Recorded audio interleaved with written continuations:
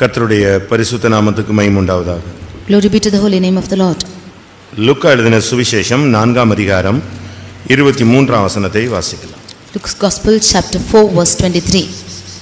அவர்களை நோக்கி, வைத்தியனே, உன்னைத்தானே குணமாக்கிக்கொள் என்கிற பழமொழியை சொல்லி நாங்கள் கேள்விப்பட்டபடி கப்பர்நகம் ஊரில் உன்னால் செய்யப்பட்ட கிரியைகள் எவைகளோ அவைகளை உன் ஊராகி இவ்விடத்திலும் செய் என்று நீங்கள் என்னுடன் சொல்லுவீர்கள் என்பது நிச்சயம். கர்த்தருடைய பரிசுத்த நாமத்துக்கு மகிமை உண்டாவதாக. Glory be to the holy name of the Lord. வைத்தியனே, உன்னைத்தானே குணமாக்கிக்கொள் என்கிற ஒரு பழமொழி அந்நாட்களிலே இருந்தது. There was a proverb in those days, physician, heal thyself. வைத்தியனே, உன்னைத்தானே குணமாக்கிக்கொள். இது எபிரேய தேசத்திலே இயேசு கிறிஸ்து இருந்த நாட்களில் வழங்கிய ஒரு பழமொழி. This was the proverb in the days of Jesus Christ in the land of Hebrew, physician, heal thyself. இந்த வசனத்தின் மூலமாக கர்த்தர் இந்த மாலை வேளையிலே நம்மோடு இடைபட வாஞ்சிக்கிறார். Through these words the Lord wants to intervene with us. ஒவ்வொருவருமே வைத்தியர்கள் என்பதை நாம் புரிந்து கொள்ள வேண்டியது அவசியம். We all should understand that everyone is a physician. இயேசு கிறிஸ்துவை இந்த இடத்துல வைத்தியன் என்று நாம் எடுத்துக்கொள்ளலாம். Here we can call Jesus as a physician. சரியாக சொன்னால் வேதவசனத்தின் அடிப்படையில் தேவனுடைய பிள்ளைகள் ஒவ்வொருவருமே வைத்தியர்கள். Rightly, under the basis of the word of God, every child of God is a physician. இந்த வசனத்தை கேட்கிற நாம் வைத்தியர்களாக இருக்கிறோமா என்பதை நாம் சிந்திக்க வேண்டிய ஒரு நேரம் இருக்கிறது. We who hear the word of God, we should examine if we are a physician. இதுக்கு போய் MBBS படிக்க வேண்டியதில்லை. There is no need of learning MBBS for this. Medical practice பண்ண வேண்டியதில்லை. You need not go practice medical for this. இல்லாவிட்டா ஏதாவது ஒரு course படிச்சுட்டு வந்து ஏதாவது ஒரு விதத்தில் நீங்கள் செயல்பட வேண்டிய அவசியமும் இல்லை. Or doing any other course, coming and working in some way, it's not needed for this. நல்ல ஒரு விசுவாசத்தை பயிற்சிவித்தால், நல்ல ஒரு பரிசுத்தத்தை பயிற்சிவித்தால், நல்ல ஒரு பிரதிஷ்டையை பயிற்சிவித்தால், நல்ல ஒரு கிறிஸ்துவின் அன்பின் அபிஷேகத்தை நாம் பயிற்சிவித்தால் நாம் ஒவ்வொருவருமே வைத்தியர்கள். If you practice a good faith, a good consecration, a good holiness and a good love in the Holy Spirit, then we are all physicians. கர்த்தருடைய பரிசுத்த நாமத்துக்கு மகிமை உண்டாவதாக. Glory be to the holy name of the Lord. ஒவ்வொரு தேவனுடைய பிள்ளைகளுமே வைத்தியர்கள் தான். Every children of God are physician. நாம் எல்லாரும் வைத்தியர்களாக இருக்கிறோமா என்பதை இப்பொழுது நாம் சிந்தித்து பார்க்கலாம். We should examine and see if we are physician like this. நாம படிக்கலையே, I'm not studied, நமக்கு சித்த வைத்தியம் ஒன்றும் தெரியாது, we do not know Siddha. இப்படிலாம் நம்ம யோசிக்க வேண்டிய அவசியம் கிடையாது. You need not think like this. வேதத்துல நமக்கு சுகமாக்கப்படக்கூடிய பல முறைகள் சொல்லப்பட்டிருக்கிறபடினால் நாம் அதை பயிற்சிவிக்கும் பொழுது, இல்லாவிட்டால் அதை செயல்படுத்தும் பொழுது, மற்றவர்களுக்கு அதை சொல்லிக் கொடுக்கும் பொழுது, மற்றவருடைய வாழ்க்கையிலே அதை நாம் செயல்படுத்தும் பொழுது, தேவனுடைய வல்லமை நமக்குள்ளிருந்து வெளிப்படும் பொழுது நாம் ஒரு வைத்தியர்களாய் செயல்பட ஆரம்பிக்கலாம். When there are many aspects in the word of God concerning healing, when we practice it and when we exercise our faith, then we can become physician ourselves.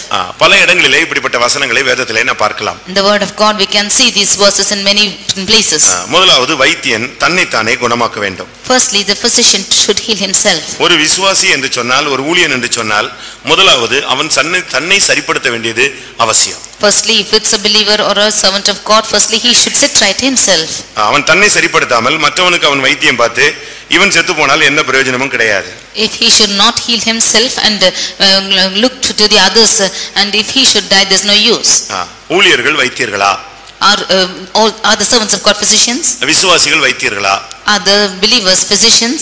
நீங்கள் சரியான விதத்தில் வேத வசனத்தை நாம் இப்பொழுது நாம் தியானிக்க போகிறோம். We are going to meditate the word of God in the right angle.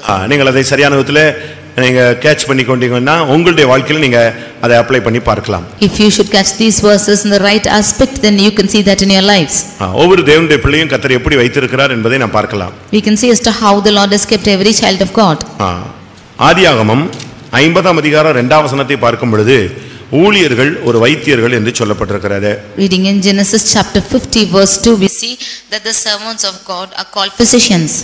பின்பு தன் தகப்பனுக்கு சுகந்த வர்க்கம் இடும்படி யோசேப்பு தன் ஊழியக்காரராகிய வைத்தியருக்கு கட்டளையிட்டான். தன் ஊழியக்காரராகிய வைத்தியருக்கு அவன் கட்டளையிட்டான். He commanded his servants, the physicians. அப்படியே வைத்தியர் இஸ்ரவேலருக்கு சுகந்த வர்க்கம் இட்டார்கள்.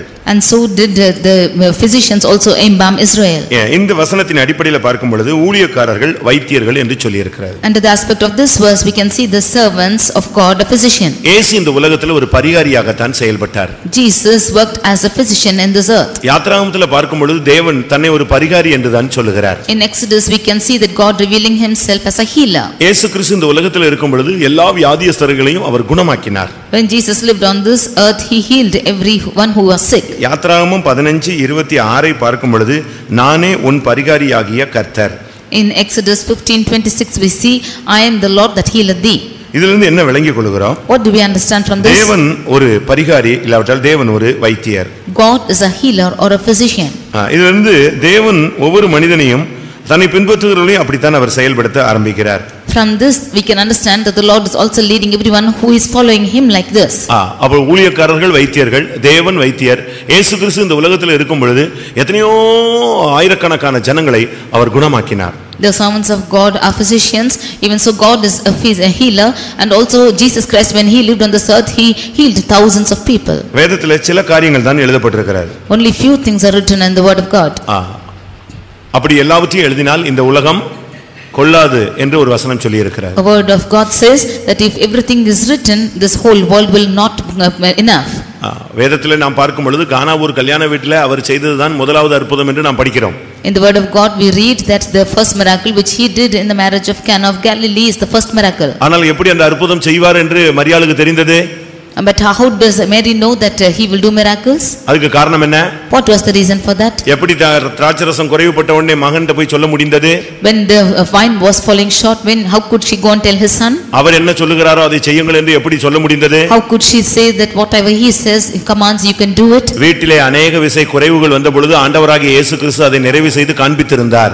Jesus Christ has fulfilled all these before many times in his house. அதனால தான் அவளால துணிந்து போய் இயேசுவிடத்திலே அந்த அற்புதங்களை செய்ய முடியாது சொல்ல முடிந்தது. That is why bravely she could say that Jesus will do miracles. அதனால தான் வேதம் சொல்லுகிறது ஆண்டவர் ஒரு பரிகாரி, இயேசு கிறிஸ்து ஒரு பரிகாரி. இயேசு கிறிஸ்துவை பின்பற்றுகிற ஒவ்வொருவரும் நாமும் இந்த பூமியிலே வைத்தியர்களாக செயல்பட வேண்டியவர்கள். And so therefore we can say that God is a physician and servants of God are physician, and Jesus Christ is a physician, and whoever follows him are physicians too. பழைய ஏற்பாட்டிலே தன்னை ஒரு பரிகாரியாக தான் தேவன் வெளிப்படுத்தினார். In the Old Testament the Lord revealed himself as a healer. அப்படி தன்னிடத்தில் வராதவர்களை அவர் கண்டித்தார். And those who did not come to him like this, the Lord condemned them. இரண்டாம் நாளாகமம் 16ஆம் அதிகாரத்திலே ஒரு ராஜா வியாதிப்பட்டு கர்த்தரை அல்ல அவன் வேறு பரிகாரியை தேடினான். Second Chronicles chapter 14 we can see a king when he became sick, he did not seek for God but for the other physicians. அது அவனை மரணத்துக்கு கொண்டு போனது. That led him to his death. அப்படியானால் நாம் தேட வேண்டிய பரிகாரி கர்த்தர் தானே தவிர வேறு பரிகாரியை நாம் தேட வேண்டியது அவசியம் இல்லை. Therefore it is the Lord whom we have to seek for our healing and not for any other physician. அப்படியானால் முதலாவது நாம் ஒரு வைத்தியர்கள். If so, firstly we are the physicians. ஒரு ஊழியக்காரன் ஒரு வைத்தியன். A servant of God is a physician. அதனால தான் மத்தேயு எழுதின சுவிசேஷம் 10ஆம் அதிகாரம் 1ஆம் வசனத்திலே இந்த வியாதியை குணமாக்கும் அதிகாரத்தை வல்லமையை ஆண்டவராகிய இயேசு கிறிஸ்து தம்முடைய சீசர்களுக்கு கொடுத்ததை நாம் வாசிக்க முடியும். Therefore in Matthew's Gospel 10th chapter 1st verse we see that the Lord gives authority to the disciples to heal all the sickness. அசுத்த ஆவிகளை துரத்தவும் சகல வியாதிகளையும் சகல நோய்களையும் நீக்கவும் அவர்களுக்கு அவர் அதிகாரம் கொடுத்தார். He gave them power against unclean spirits to cast them out and to heal all manner of sickness and all manner of disease. இப்ப வெளிநாட்டுல போய் நம்முடைய பிள்ளைங்க யாராவது MBBS படிச்சிட்டா அவங்க இங்க வந்து அவங்களுக்கு மெடிக்கல் பிராக்டீஸ் பண்றதுக்கு பெர்மிட் கிடையாது, இல்லாவிட்டா அதிகாரம் பவர் கிடையாது. If our children are going and doing their medical in the foreign countries, if they come here they have no power to exercise or practice their physicians. இங்க வந்து அவங்க ஒரு exam எழுதணும். Here they have to write an exam. அது pass ஆனாதான் இவங்க இங்க உள்ள medical கவுன்சில்ல அவங்க மெம்பர் ஆகி இங்க அவங்க பிராக்டீஸ் பண்ண முடியும். Only if they pass through that exam they can become a member of that medical council and they can practice here. இங்க பார்க்கும் பொழுது இயேசு கிறிஸ்து இப்படி ஒண்ணுமே இல்ல, அவர் யாரை அழைத்தாரோ அழைக்கப்பட்ட எல்லாருக்கும் இந்த அதிகாரத்தை கொடுத்து அனுப்புகிறார். But Jesus did nothing like this. Whomever he had called, unto the called he gives authority. பழைய ஏற்பாட்டில் தேவன் பரிகாரி வைத்தியனாக இருந்தார். In the Old Testament God was a healer. அடுத்து இரண்டாம் ராஜாக்கள் 1ஆம் அதிகாரத்தை பார்க்கும் பொழுது ஒரு ராஜா ஒரு அந்நிய தெய்வத்திட்ட போய் குணத்துக்காக போகும் பொழுது இவன் சொல்றான், இஸ்ரவேலில் தேவன் இல்லையா என்று கர்த்தர் கேட்க ஆரம்பித்தார். In Second Chronicles we see a king when he இரண்டாம் ராஜாக்கள் 1ஆம் அதிகாரத்தை பார்க்கும் பொழுது in Second Kings chapter 1 we can see that when a king went seeking for a physician, the Lord asked us to whether there was no physician in Israel. இஸ்ரவேலில் தேவன் இல்லை என்றா நீ பாகால் சேபுலிடத்தில் ஆள் அனுப்புகிறாய், அப்படினால் நீ ஏறின கட்டிலிருந்து இறங்கவே மாட்டாய் என்று அவனுக்கு அங்கு ஒரு வார்த்தை வெளிப்பட்டது. He told them, is there not a God in Israel that thou sendest to inquire of Baal-zebub and the God of Ekron? And there he came down from the bed which they had not gone up. அப்ப பழைய ஏற்பாட்டில ராஜாக்களா இருந்தாலும் இஸ்ரவேல் ஜனங்களாக இருந்தாலும் குடிமக்களாக இருந்தாலும் தன்னுடைய பிரச்சனைகளுக்கு தங்களுடைய வியாதிகளுக்கு பரிகாரியாக தேவனைத்தான் தேட வேண்டும் என்பதிலே தேவன் கவனம் உள்ளவராய் இருந்தார். In the Old Testament, whether it be kings or the children of Israel or any other people, whoever it is, the Lord decided that they should seek for himself as a physician. அதற்காக தம்முடைய ஊழியர்களை அவர் வைத்தியராக மாற்றி வைத்திருந்தார். It is for this cause he had converted his servants as the புதிய physicians. ஏற்பாட்டிலும் கூட தன்னால் அழைக்கப்பட்ட அப்போஸ்தலர்களை அவர்கள் வியாதியஸ்தர்களை குணமாக்கக்கூடிய அதிகாரத்தை அவர்களுக்கு கொடுத்திருந்தார். Even in the New Testament, the Lord gave authority to these apostles that he might heal the sick. அப்ப விசுவாசிகளுக்கு இந்த அதிகாரம் இல்லையா? If so, the believers do not have the power. அப்படி அல்ல. It's not so. விசுவாசிகளும் வைத்தியர்களே. Even the believers are physicians. இன்னைக்கு இந்த வைத்தியர்களை குறித்து கர்த்தர் நம்மோடு பேச விரும்புகிறார். Today the Lord wants to speak to us about the physician. Mark எழுதின சுவிசேஷம் 16ஆம் அதிகாரம் 18ஆம் வசனத்தை பார்க்கும் பொழுது, Mark chapter 16 verse 18 இல்ல 17 18 வசனங்களை நாம் பார்க்கும் பொழுது, or verses 17 and 18, விசுவாசிகளால் நடக்கும் அடையாளங்கள் யாவன, வியாதியஸ்தர்கள் மேல் கைகளை வைப்பார்கள், அப்பொழுது அவர்கள் சொஸ்தம் ஆவார்கள். of the ones who are believed, the signs which will happen, that they will cast their hands upon those who are sick and they shall recover. அப்ப விசுவாசிகளால் நடக்கும் அடையாளங்கள், விசுவாசிகளால் ஒரு தேவனுடைய பிள்ளை தேவனை விசுவாசித்தால் அவன் மூலமாய் கர்த்தர் வியாதியஸ்தர்களை குணமாக்குகிறார். If a child of God believes on the Lord, then through him the Lord will heal the sick. இது நீங்க சரியான விதத்தில் விளங்கிக் கொள்ள வேண்டியது அவசியம். It is needed for you to understand this in the right way. நீங்க இன்னொரு வைத்தியனை தேடி போக வேண்டிய அவசியம் கிடையாது. For this you need not go seeking for a physician. அதனால தான் வேதம் சொல்கிறது, வைத்தியனே நீ முதலாவது யாரை குணமாக்கு? உன்னை நீயே குணமாக்கு. Therefore the word of God, it is said, physician, heal thyself. இந்த சத்தியத்தை உனக்குள்ள பயிற்சிவி. Firstly you practice this truth in yourself. இந்த உபதேசத்தை உனக்குள்ள அப்பியாசி. Firstly you practice this doctrine in your life. இந்த உபதேசத்தை உன் சரீரத்துக்கு அப்ளை பண்ணி பாரு. You apply this doctrine to your body. இப்ப டாக்டர்ஸ்லாம் என்ன செய்வாங்க தெரியுமா? You consider for the doctors. இல்ல சயின்டிஸ்ட்லாம் என்ன செய்றாங்க தெரியுமா? What do the scientists do? தங்களுக்கு ஏதாவது செக் பண்ணனும்னா எலி, பூனை, குரங்கு இப்படி செக் பண்றான். செத்தா அது சாவட்டும்னு சொல்லி. If they have to test their experience on anything, they practice it on the rats or cats or any other animals that it might die. அப்படிதான் அவங்க பிராக்டீஸ் பண்ணி கண்டுபிடிச்சு திருப்பி கடைசியில தான் சாக போற மனுஷனுக்கு அதை அப்ளை பண்ணி பார்க்கறான். இவன் செத்தாலும் போட்டு இருந்தாலும் இருக்கட்டும்னு சொல்லி. Firstly they are applying to the animals like this, and finally he is applying it to the man who is going to die. If he is dying, let him go. ஆனா இயேசு என்ன சொல்றாரு? But what does Jesus say? நான் உனக்கு அதிகாரத்தை கொடுத்திருக்கிறேன், நீ மத்தவனுக்கு apply பண்றதுக்குனால முதல்ல உனக்குள்ள அப்ளை பண்ணு. I have given you the authority. Before you should apply to the others, you apply it to yourself. ஒரு தேவனுடைய பிள்ளை என்று சொல்லுகிறவன் தேவனுடைய வல்லமையினால் நிரப்பப்பட வேண்டும், இல்லாவிட்டால் சுகமாக்கக்கூடிய அதிகாரத்தை அவன் பெற்றிருக்க வேண்டியது அவசியம். If it's a child of God, he should be filled with the power of God or filled with the power of healing. உங்களுக்கு அந்த அதிகாரம் இருக்கிறதா? Do you have this power? இல்லாவிட்டால் அந்த அதிகாரத்தை நீங்கள் பயன்படுத்தி இருக்கிறீர்களா? Or are you using this authority? நீங்க ஒவ்வொரு விசுவாசிகளால் நடக்கும் அடையாளங்கள், of the ones who are believing, the signs that will take place. ஒரு சிலர் சொல்வாங்க, அபிஷேகமே பெறல, அவன் எப்படி பிசாசு துரத்த முடியும் அப்படினு கேள்வி கேட்கலாம். Some of them say that he is not anointed, how can he cast out demons? அபிஷேகம் தேவையில்லை, விசுவாசம் இருந்தாலே பிசாசு துரத்தலாம். If you have the faith itself, if without anointing itself you can cast demons. இயேசு மரித்து உயிரோடு எழுப்பப்பட்டு பரத்துக்கு போன பின்புதான் பரிசுத்த ஆவியானவர் பெந்தேகோஸ்தே நாளிலே இறங்கினார். Jesus died, was resurrected and went to the heaven and sent his Holy Spirit. அதுக்கு முன்னால அவங்களுக்கு ஞானஸ்நானம் மட்டும் தான் இருந்தது. Before that they had only baptism. ஆனால் லூக்கா எழுதின சுவிசேஷம் 10ஆம் அதிகாரம் 17ஆம் வசனத்திலே அவர்கள் எல்லாரும் போய் பிசாசுகளை துரத்தி விட்டு வந்து உம்முடைய நாமத்தில் பிசாசுகள் எங்களுக்கு கீழ்ப்படிகிறது என்று சொன்னார்கள். But in Luke chapter 10 verse 17 they have cast out the devils and they said, in your name the devils are subject to us. இயேசு இருக்கும் பொழுது சீஷர்களிடத்தில் பிசாசுகளை துரத்த வியாதியஸ்தர்களை எல்லாம் கொண்டு வந்தார்கள். They brought the people who were sick and to cast out demons when Jesus was alive. இதிலிருந்து என்ன விளங்கிக் கொள்கிறோம்? What do we understand from this? ஒரு மனிதன் தேவனை விசுவாசித்தால் அவனுக்கு அந்த வைத்தியன் என்கிற அதிகாரம், பிள்ளை என்ற அதிகாரம் அவனுக்கு கொடுக்கப்படுகிறது. If a man believes in God, then he is called as a physician or a child. கர்த்தருடைய பரிசுத்த நாமத்துக்கு மகிமை உண்டாவதாக. Glory be to the holy name of the Lord. வைத்தியனா என்ன செய்யணும்? What should a physician do? வைத்தியனுடைய சில கடமைகள் இருக்கிறது. There are certain tasks given to a physician. நாம் அதை சரியான விதத்தில் இந்த மாலை வேளையிலே விளங்கிக் கொள்ள வேண்டும். We should understand this in the right way. வைத்தியனுடைய வேலை என்ன? What is the work of a physician? முதலாவது அந்த வைத்தியனுக்கு அதிகாரம் இருக்கணும். அதிகாரம். Firstly the physician should have a power. இப்போ நீங்க தமிழ்நாட்டுல பாத்தீங்கன்னா போலி டாக்டர் பிடிச்சிட்டே இருக்காங்க. In Tamil Nadu we can see duplicate doctor. We can see duplicate doctors. இவங்க எல்லாம் டாக்டர்னு சொல்லுவாங்களே தவிர ஆனா ஒரிஜினலா அவங்க என்ன செய்யல, படிச்சவங்க அல்ல. They call themselves doctors, but they are not educated. சும்மா அந்த எக்ஸ்பீரியன்ஸ்ல என்னத்தையாவது செஞ்சுட்டு ஜனங்களை ஏமாத்தி காசு வாங்கிட்டு இருக்கிறதெல்லாம் தமிழ்நாட்டுல நீங்க பார்க்கலாம். We can see in Tamil Nadu that they are getting money with their own experiences. முதலாவது ஒரு மனிதன் தன்னை சரிப்படுத்த வேண்டும். அதுதான் வைத்தியனுடைய முதலாவது அடையாளம். The first sign of a physician is that he should rectify himself. அதனால தான் இயேசு கிறிஸ்து கூட இதை அதிகமாக பேசினார். Therefore even Jesus spoke much about this. லூக்கா எழுதின சுவிசேஷம் 22ஆம் அதிகாரம் 32ஆம் வசனத்துல பார்க்கும் பொழுது Luke chapter 22 verse 32. நீ குணப்பட்ட பின்பு உன் சகோதரனை என்ன செய்? ஸ்திரப்படுத்து. After thou art healed, you go and lift your brother. இது சரீரத்தில் உள்ள குணம் இல்லாவிட்டால் ஆத்துமாவில் உள்ள குணம். This is the healing in the physical body or in the soul. ஒவ்வொரு தேவனுடைய பிள்ளைகளும் முதலாவது நம்மை தான் வைத்தியனே உன்னை நீயே குணமாக்கு.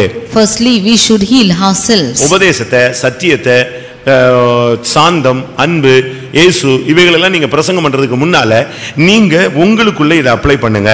Before you should preach about meekness, love and Jesus, you apply this into your own lives. முதலாவது நீங்க சாந்தத்தை முதலாவது பயிற்சி வைக்க வேண்டும். Firstly we should practice meekness in ourselves. நாமே மனத்தாழ்மையை பயிற்சி வைக்க வேண்டும். We should practice humility in ourselves. அப்பா சிகரெட் குடிச்சிட்டு மகனை பார்த்து சிகரெட் குடிக்காதடா தப்புடா அது நல்லது இல்லடா உடலுக்கு கேடுடான்னா எப்படி இருக்கும்? If the father is smoking and asking his son not to smoke, it's wrong. What is the use? அது வித்தியாசமானது.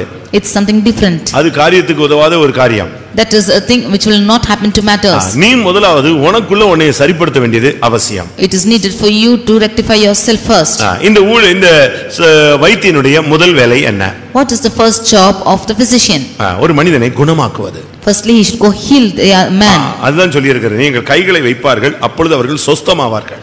You will place your hands and first they will be healed. அப்படினா உனக்கு உள்ள இருந்து இந்த வல்லமை புறப்படணும். If so this power should proceed from out of you. நீ ஒரு பவர் ஜெனரேட்டர் போல மாற வேண்டும். You should become a power generator. இயேசு கிறிஸ்து சொல்கிறார் என்னில் இருந்து வல்லமை புறப்பட்டதை நான் உணர்கிறேன். Jesus Christ says that I feel the power proceeding from me. அப்ப ஒவ்வொரு விசுவாசி ஒவ்வொரு ஊழியக்காரன் இருந்து என்ன செய்யணும்? வல்லமை புறப்படணும். If so the power should proceed from every servant of God or a believer. அந்த அளவு நமக்குள்ள இந்த வல்லமை தங்கி ஆளுகை செய்ய வேண்டியது அவசியம். To that extent this power should come and reside in us. ஒவ்வொரு தேவனுடைய பிள்ளைகளுக்கும் ஒவ்வொரு நாளும் நீங்க இந்த வல்லமையை பெற்றுக்கொள்ள வேண்டும். Every child of God should receive this power. இயேசு பகலெல்லாம் ஊழியம் செய்தார் இரவெல்லாம் ஜெபம் பண்ணி தன்னை தேவனுடைய வல்லமையினால் நிரப்பிக் கொண்டார்.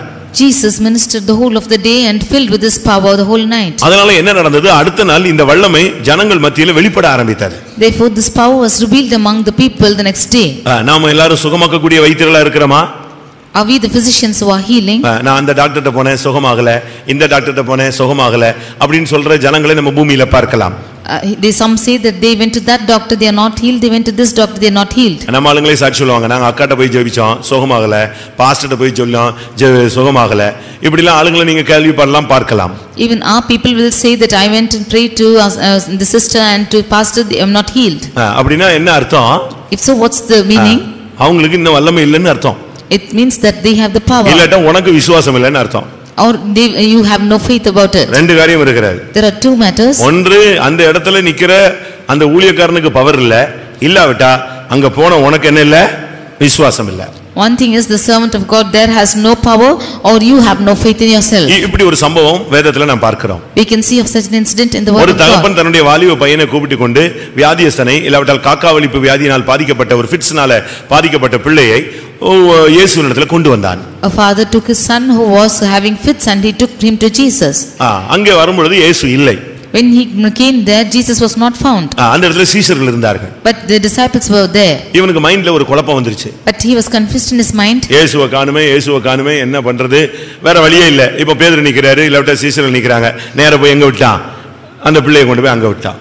He was seeing if Jesus is not found and straightly he took his son and went and left him to his place. இந்த கூட்டங்கள்ல சில ஜனங்கள் பாருங்க இந்த பாஸ்டர் ஜெபம் பண்ணுவாங்க திருப்பி அந்த பாஸ்டர் போய் ஜெபம் பண்ணுவாங்க அந்த பாஸ்டர் போ யாராவது ஒரு ஆள்கிட்ட எப்படியாவது கிளியர் ஆயிரணும் இல்லன்னா பெரிய பாஸ்டர் அப்படியே தேடிட்டே இருப்பான் சீப் பாஸ்டர் எங்க இருக்காருன்னு தேடிட்டே இருப்பான் அவங்க மைண்ட்ல விசுவாசம் அங்கதான் இருக்கு அதுக்கு முன்னால யாரு ஜெபிச்சாலும் என்ன வராது சுகம் கிடைக்காது. In the meetings you can see that the people are going to pray from person to person, from this pastor to that pastor, finally to the chief pastor. In their mind is that pastor will pray and they will be healed. இப்ப கடைசியா இயேசுவினுடைய சீஷர்கிட்ட விட்டபோது அவங்களும் பயங்கரமா ஜெபிக்கறாங்க சுகமே ஆகல. Finally when they were brought to the disciples of Jesus they prayed well but they were not healed. இப்ப question ஆயிடுச்சு And it was a question. அப்போஸ்தலர் ஜெபிச்சு ஒண்ணும் ஆகல. The apostles prayed and nothing happened. இந்த கேப்ல இயேசு வந்துட்டாரு. And in between this Jesus came. அங்க நடந்த தர்க்கத்தை பார்த்துட்டு என்ன சத்தம்னு கேட்டாரு. Looking at that confusion, he asked, what is that noise? அப்ப இந்த தகப்பன் சொல்றாரு, நான் இப்படி வந்தேன், நீங்க இல்ல, சீசர்கிட்ட கொடுத்தேன், அவங்க ஜெபம் பண்ணாங்க, சுகமாகல அப்படினு சொன்னாங்க. Finally the father is telling that I brought him to the disciples and he is not healed, and I'm standing here. விசுவாசம் இல்லாத மாறுபாடான சந்ததின்னு இயேசு சத்தம் போட ஆரம்பிச்சிட்டாரு. And Jesus looking at them saying, O forward nation without faith. சீசர்களுக்கு doubt, ஏன் சுகமாகல, ஏன் சுகமாகல, ஏன் சுகமாகல. The disciples had a doubt as to why he was not healed. கடைசில உனக்கு விசுவாசம் இருந்தா நான் உன் பிள்ளையை சுகமாக்கிறேன்னு கர்த்தர் அந்த தகப்பன்ட்ட சொன்னார். Finally the father unto the father Jesus said, if you have faith I will heal him. அவன் அழுதான். And he cried. ஒரு இடத்துல விசுவாசத்தை வர்த்திக்க பண்ணனும்னு அழுதான், இன்னொரு இடத்துல என் அவிசுவாசம் நீங்கும்படி எனக்கு உதவி செய்யும்னு அழுதான். He cried out in a place, Lord, you help me to increase my faith, or you help me to come out of this. கடைசில இயேசு சுகமாக்கி விட்டார். And finally Jesus healed. வீட்டுக்கு போன பிறகு சீசர்கள் வந்தாங்க, ஏன் எங்களால அந்த பிசாசை துரத்த முடியல, ஏன் சுகமாக்க முடியலன்னு क्वेश्चन பண்ணாங்க. When the disciples went back home, they asked a question to Jesus as to why we were not able to heal him. அப்பதான் இயேசு சொன்னார், உங்களுடைய அவிசுவாசத்தினால தான். And Jesus said, because of your unbelief. ஊழியக்காரங்க விசுவாசிகள் அவிசுவாசத்துல இருந்தா கர்த்தர் அற்புதங்களே என்ன செய்ய முடியாது, செய்யவே முடியாது. If the servants of God or the believers have no faith, if they are unbelievers, the Lord cannot do his miracles. உனக்கு வியாதி வந்த உடனே அவிசுவாசம் வந்துருச்சா, நீ ஜெபம் பண்ணாத, முதல்ல அவிசுவாசம் நீங்கிறதுக்காக என்ன செய்ய, ஜெபம் பண்ணு. எந்த பாஸ்டர்ட்ட போனாலும் உனக்கு அவிசுவாசம் இருக்கிற வரைக்கும் அந்த பாஸ்டரால ஒண்ணுமே என்ன செய்ய முடியாது, செய்ய முடியாது. ஏனென்றால் அவிசுவாசம் தேவனுடைய கைகளை கட்டி விடுகிறது. If you are sick or born by sickness, and if you are have unbelief, firstly you cast away that unbelief from you, because without faith that pastor, even if he prays, it will bind his hands without healing you. அவிசுவாசத்தின் நிமித்தம் அவர் அந்த இடத்துல அற்புதங்களை செய்ய கூடாமல் போய்விட்டது. Because of their unbelief he was not able to do many miracles. ஒரு தாய்க்காக pastor Don ஜெபித்தார்கள். When Pastor Don was praying for a mother, அந்த mother ரொம்ப வியாதிப்பட்டவங்க. that mother was become sick. அவங்க நடக்க முடியாதவர்கள். She was not able to walk. என்ன நடந்தது? What happened? இவர் போய் அவங்கள்ட்ட கொஞ்ச நேரம் பேசிட்டு ஜெபிக்க ஆரம்பிச்ச உடனே, ஜெபிக்க போறீங்களா, ஜெபிங்க, எல்லா பாஸ்டரும் ஜெபிச்சிட்டாங்க, நீங்களும் ஜெபிங்கன்னு சொல்லிச்சான். After she went and prayed to him, she said, all the pastors have prayed and nothing happened, you too pray. அவர் ரொம்ப சென்சிட்டிவான ஆளு. He is a very sensitive person. அவர் என்ன சொன்னாரு, அப்படியா, சாரி, எல்லாரும் ஜெபிச்சிட்டாங்களோ, சாரி, நானும் ஜெபிக்கலன்னு சொல்லிட்டு போயிட்டாரு. He said, all have prayed, therefore I will not pray, and he went. எனக்கு கால் நடக்காம போயிடுச்சு, அந்த பாஸ்டர் வந்து ஜெபிச்சாரு, இந்த பாஸ்டர் வந்து ஜெபிச்சாரு, அவர் ஜெபிச்சாரு, இவர் ஜெபிச்சாரு, சுகமாகல, நீங்களும் ஜெபிக்கணும்னா ஜெபிங்க அப்படின்ன உடனே அவர் சொன்னாரு, எல்லாரும் ஜெபிச்சிட்டாங்களா, சுகமாகலையா, நல்லது, நானும் என்ன செய்யல, அவங்களாம் ஜெபிச்சிட்டாங்கல்ல, நான் ஜெபிக்கலன்ட்டாரு. He said, because she said that all the pastors have prayed, I am not healed. He said, all the pastors have prayed and you are not healed, therefore I am not also not praying. அதுதான் அந்த அம்மாவுக்கு ரொம்ப துக்கமாயிருச்சு. That was a grievance to the mother. ஐயோ, நான் தெரியாம சொல்லிட்டேன், மன்னிச்சிடுங்க pastor, தயவு செய்து ஜெபிங்க, ஐயோ எனக்கு சுகமாகணும்னு அது பிறகு அழுது அவங்கள போக விடாம மறிச்சு அவங்க குடும்பத்தாரெல்லாம் மன்னிப்பு கேட்டு கடைசியில ஜெபிக்க ஆரம்பிச்சாரு. That woman was grieved about this. She went crying and said that unknowingly I have told this, and all the family members stopped him, and finally he prayed. 10 நிமிஷம் அவங்களோட பேசினாராம். And he spoke to him for 10 minutes. விசுவாசம்னா என்னன்னு, what is faith? அதுக்குள்ள அந்த தாயினுடைய அவிசுவாசம் எல்லாம் போயிடுச்சு. And between this the unbelief of that mother went off. விசுவாசத்தை பத்தி அவங்களுக்கு ஊட்டினார். And he inserted that, fed her with that faith. கொஞ்ச நேரம் கழிச்சு அவங்க சொன்னாங்க, இப்ப ஜெபம் பண்ணுங்க pastor. Finally she said, now you pray for me. அவர் ஜெபம் பண்ண உடனே அந்த அம்மாக்கு நடக்க முடியாத அந்த தாய் நாகர்கோவில்ல எழுந்து நடந்துட்டாங்க. That mother who was not able to walk until then, when he prayed she began to walk. அவிசுவாசத்தோடு யார் ஜெபிச்சாலும் என்ன செய்ய முடியாது, இயேசுவே ஒண்ணுமே அந்த இடத்துல செயல்பட முடியாம போய்டுவார். With unbelief whoever prays, even Jesus cannot work there. அதனால முதலாவது நாம் சரியான விதத்துல தேவனுடைய வல்லமையை வெளிப்படுத்தக்கூடியவர்களாக இருக்க வேண்டும். Firstly we should be the ones who are revealing the power of God in the right way. ஒரு சிலர்லாம் பாருங்க, சில டாக்டர்ஸ் எல்லாரும் கைராசியான டாக்டர்னு தேடி போவாங்க. காரணம் என்னன்னா, அவனுக்கு அந்த ஜனத்தினுடைய நிலவரத்தை புரிந்து ஹீல் பண்றக்கூடிய ஒரு சக்தி இருக்கு. Some of them will go seeking for the doctors, that they are very lucky persons because they are able to experience it in their lives. அவனுக்கு அதுல நல்ல ஒரு எக்ஸ்பீரியன்ஸ் இருக்கு. They have a good experience with it. அதுபோல நாமும் தேவனுடைய வல்லமையை பெற்று இலவசமாய் பெற்றீர்கள், இலவசமாய் கொடுத்து நமக்கு ஜனங்களை குணமாக்கக்கூடிய ஒரு சக்தியை தேவனிடத்திலிருந்து பெற்றுக்கொண்டவர்களாய் நாம் காணப்பட வேண்டும். Therefore we have received the power from God, and receiving it from the God we should be able to give it to the people. அந்த டாக்டர்ட்டே போனா ஐயோ செத்துல போயிடுவான் அப்படிமா. Did you go to that doctor? He will surely die, he'll say. அப்படி டாக்டரா இங்க யாரும் சபையில ஊழியக்காரங்க விசுவாசிக்க மாட்டேங்கிறாங்க. Such physicians should not be found in our church. அப்படிப்பட்ட வைத்தியர்கள் நமக்கு தேவையில்லை. We do not want such physicians. நீ கை வைத்தா சுகமாகணும். If you should lay your hands, you will be healed. அடுத்து ஆதியாகமம் 50ஆம் அதிகாரம் 2ஆம் வசனத்துக்கு வரும்பொழுது Genesis 50th chapter verse 2. அங்கே அந்த வைத்தியர்கள் என்ன செய்தார்கள்? What did the physicians do there? என்ன செய்தார்கள்? What did they do? யோசேப்பு தன் ஊழியக்காரராகிய வைத்தியருக்கு கட்டளையிட்டான். அப்படியே வைத்தியர் இஸ்ரவேலுக்கு சுகந்த வர்க்கம் இட்டார்கள். சுகந்த வர்க்கம் இடுதல். They embalmed Israel. ஒரு வைத்தியனுடைய வேலை வந்து சுகந்த வர்க்கம் இடுதல். The work of the physician is to embalm. அப்படினா என்ன அர்த்தம்? What is the meaning of this? நார விடாமல் தடுப்பது. They preventing from stinking. ஒன்று சரீர சுகம், இரண்டாவது ஆத்தும சுகம். Firstly, healing in the body and healing in the soul. லூக்கா எழுதின சுவிசேஷத்துல நாம் பார்க்கும் பொழுது When we read in Luke's gospel, லூக்கா எழுதின சுவிசேஷத்தை பார்க்கும் பொழுது when we see in the book of gospel of Luke 22ஆம் அதிகாரம் 32ஆம் வசனத்துல நீ குணப்பட்ட பின்பு இது ஆத்துமாவில் உள்ள ஒரு சுகத்தை காண்பிக்கிறது. verse 22 verse chapter 22 verse 32 we see that after you are converted that you are healed. ஒரு வியாதியஸ்தனை ஒரு டாக்டர் பார்த்த உடனே முதலாவது அவனை என்கரேஜ் பண்ணி அவனுடைய தைரியப்படுத்தி அவனை உற்சாகப்படுத்தி ஒண்ணும் இல்ல அப்படி இப்படின்னு சொல்லிட்டானாலே இந்த வியாதியஸ்தனுக்கு பாதி வியாதி சுகமாயிடும். When a doctor looks at the sick person and says that there's nothing, no sickness, you will surely be healed, then the half sickness will be cured by these words. இன்னும் அரை மணி நேரம் தான் இருக்கு இவன் செத்து போயிடுவான்னு சொன்னா அவன் காம நேரத்திலே செத்து போயிடுவான். If he says that in half an hour he will die within quarter an hour. நீங்க வந்து மத்தவங்கள சுகமாக்க கூடியவங்களா இருக்கணுமே தவிர சாகடிக்கிறவங்களா இருக்க கூடாது. You should be the ones who are healing the others, not making the others to die. இந்த வைத்தியனுடைய வேலை என்ன தெரியுமா? சுகந்த வர்க்கம் இடுதல். The work of this physician here is to embalm. நார விடாமல் பாதுகாக்கக்கூடிய தன்மை. It's an aspect of preventing without stinking. இன்னொரு விதத்துல சொல்ல போனா செப்டிக் ஆகாம தடுக்கக்கூடிய ஒரு சக்தி. It's an experience of preventing without being septic. இன்னைக்கு கூட மருந்துல அப்படி ஒரு மருந்து இருக்குது. There is a medicine like this in medicine. அதாவது ஒரு காயம் செப்டிக் ஆகாம பாதுகாக்கிறதுக்கு அதுக்கு சில மருந்து இருக்கு. அத போட்டுட்டு அது செப்டிக் ஆகாது. For a wound without becoming septic they are applying this medicine, it will not become septic. நமக்கு அப்படிப்பட்ட காரியம் நமக்கு செய்யக்கூடியவளா நாம் சுகந்த வர்க்கம் இடுவக்கூடியவளாக இருக்க வேண்டும். We should be the ones who are able to embalm or apply to the body. இது நம்முடைய ஜீவியத்திலே நாரக்கூடிய தன்மைகளை நாம் மாற்றக்கூடிய ஒரு தன்மை உள்ளவளாக மாற வேண்டும். We should have that capacity of changing away the stinkingness from the body. Mark 16:1 பார்க்கும் பொழுது இயேசுவின் சரீரத்துக்கு சுகந்த வர்க்கம் இடும்படி ஒரு கூட்டம் பெண்கள் அங்கே கடந்து வந்தார்கள். In Mark 16:1 we can see a group of the women came there to anoint the Jesus body with spices. உன்னுடைய ஜீவியத்தை நார விட கூடாது. You should not allow your life to stink. ஒன்று நீ உன்னையே குணமாக்குவது. Firstly you healing yourself. இரண்டாவது உன்னுடைய ஜீவியம் உன்னுடைய ஊழியம் நாற்றம் எடுக்க நீ அனுமதிக்க கூடாது. Secondly you should not allow any stinking to come into your life or your ministry. உன்னுடைய ஜீவியம் நாற்றம் எடுத்துச்சுன்னா பிரயோஜனம் இல்ல. If your life is becoming stinking, no use. உன்னுடைய ஊழியத்துல கெட்ட பேர் வந்து நாற்றம் எடுத்துச்சுன்னா பிரயோஜனம் இல்ல. If there is a wrong name whereby you are stinking in your ministry, no use. உன்னுடைய ஜீவியமோ ஊழியமோ நாற்றம் எடுக்க நீ அனுமதிக்கவே கூடாது. Whether your life or ministry, you should not allow it to stink. நீ ஒரு வைத்தியன், நீ எப்பொழுதும் சுகந்த வர்க்கம் விட்டுக்கொண்டே இருக்க வேண்டும். You are a physician, you should always apply sweet spices. உனக்கு அந்த நாரக்கூடிய தன்மையை நீ உண்டாக்குறதுக்கு அந்த ஜீவியம் உன்னத்துல இருக்குதான்னு நீ பாரு. You examine and see if you have that stinking life in you. நார விட்டுட்டீனா திரும்ப பிரயோஜனம் கிடையாது. If you allow to stink, no use. ஒரு சகோதரன் ஆக்சிடென்ட் ஆனாரு. One brother was caught in an accident. அவரை கொண்டு போய் ஜிஹெச்ல போட்டாங்க. And he was placed in GH. அது government hospital. That was a government hospital. அவர் ஒரு வண்டியில அடிபட்டுட்டாரு. He was had an accident on the way. அங்க கொண்டு போய் வச்சா And when he was kept there, அவன் அப்படியே வச்சு தச்சி அந்த காயத்தெல்லாம் மூடிட்டான். Keeping him just like that, they just tied up the wounds. கால்ல அப்படியே muscles கிழிஞ்சிருச்சு. And the muscles were torn out in his legs. அத அங்க ரோட்ல அவர் அடிபட்ட இடத்துல எடுத்தவங்க அப்படியே வச்சு கட்டி வச்சிட்டாங்க. And those who picked him up on the road, they just tied up with that wound. கீழ விழுந்து கிடந்தாரு, கட்டி வச்சிட்டாங்க. இங்க ஹாஸ்பிடலுக்கு கொண்டு வந்தா இந்த டாக்டர் அப்படியே எடுத்து அப்படியே தச்சிட்டான். And when he was brought to the hospital, this doctor took likewise and stitched up this thing.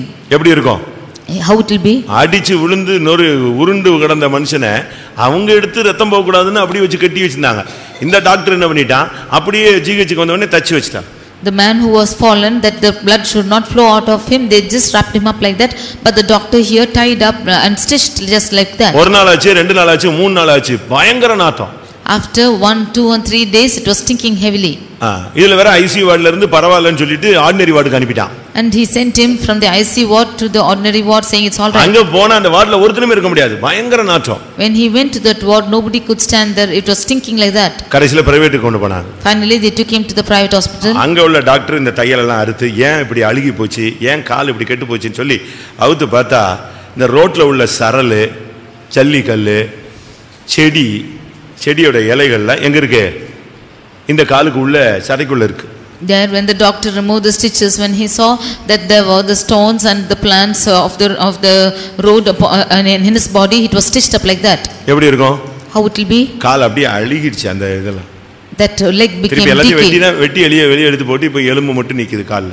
Finally he cut off everything, only the bone was standing. அந்த டாக்டர் முதல்லயே வந்து சரியான விதத்துல நெஞ்சிருக்கணும், செயல்பட்டிருக்கணும். The doctor should have maintained in a right way in the first place. நம்முடைய ஜீவியத்திலும் சில காயங்கள், நம்முடைய ஜீவியத்திலும் சில காயங்கள் ஏற்படுகிறது.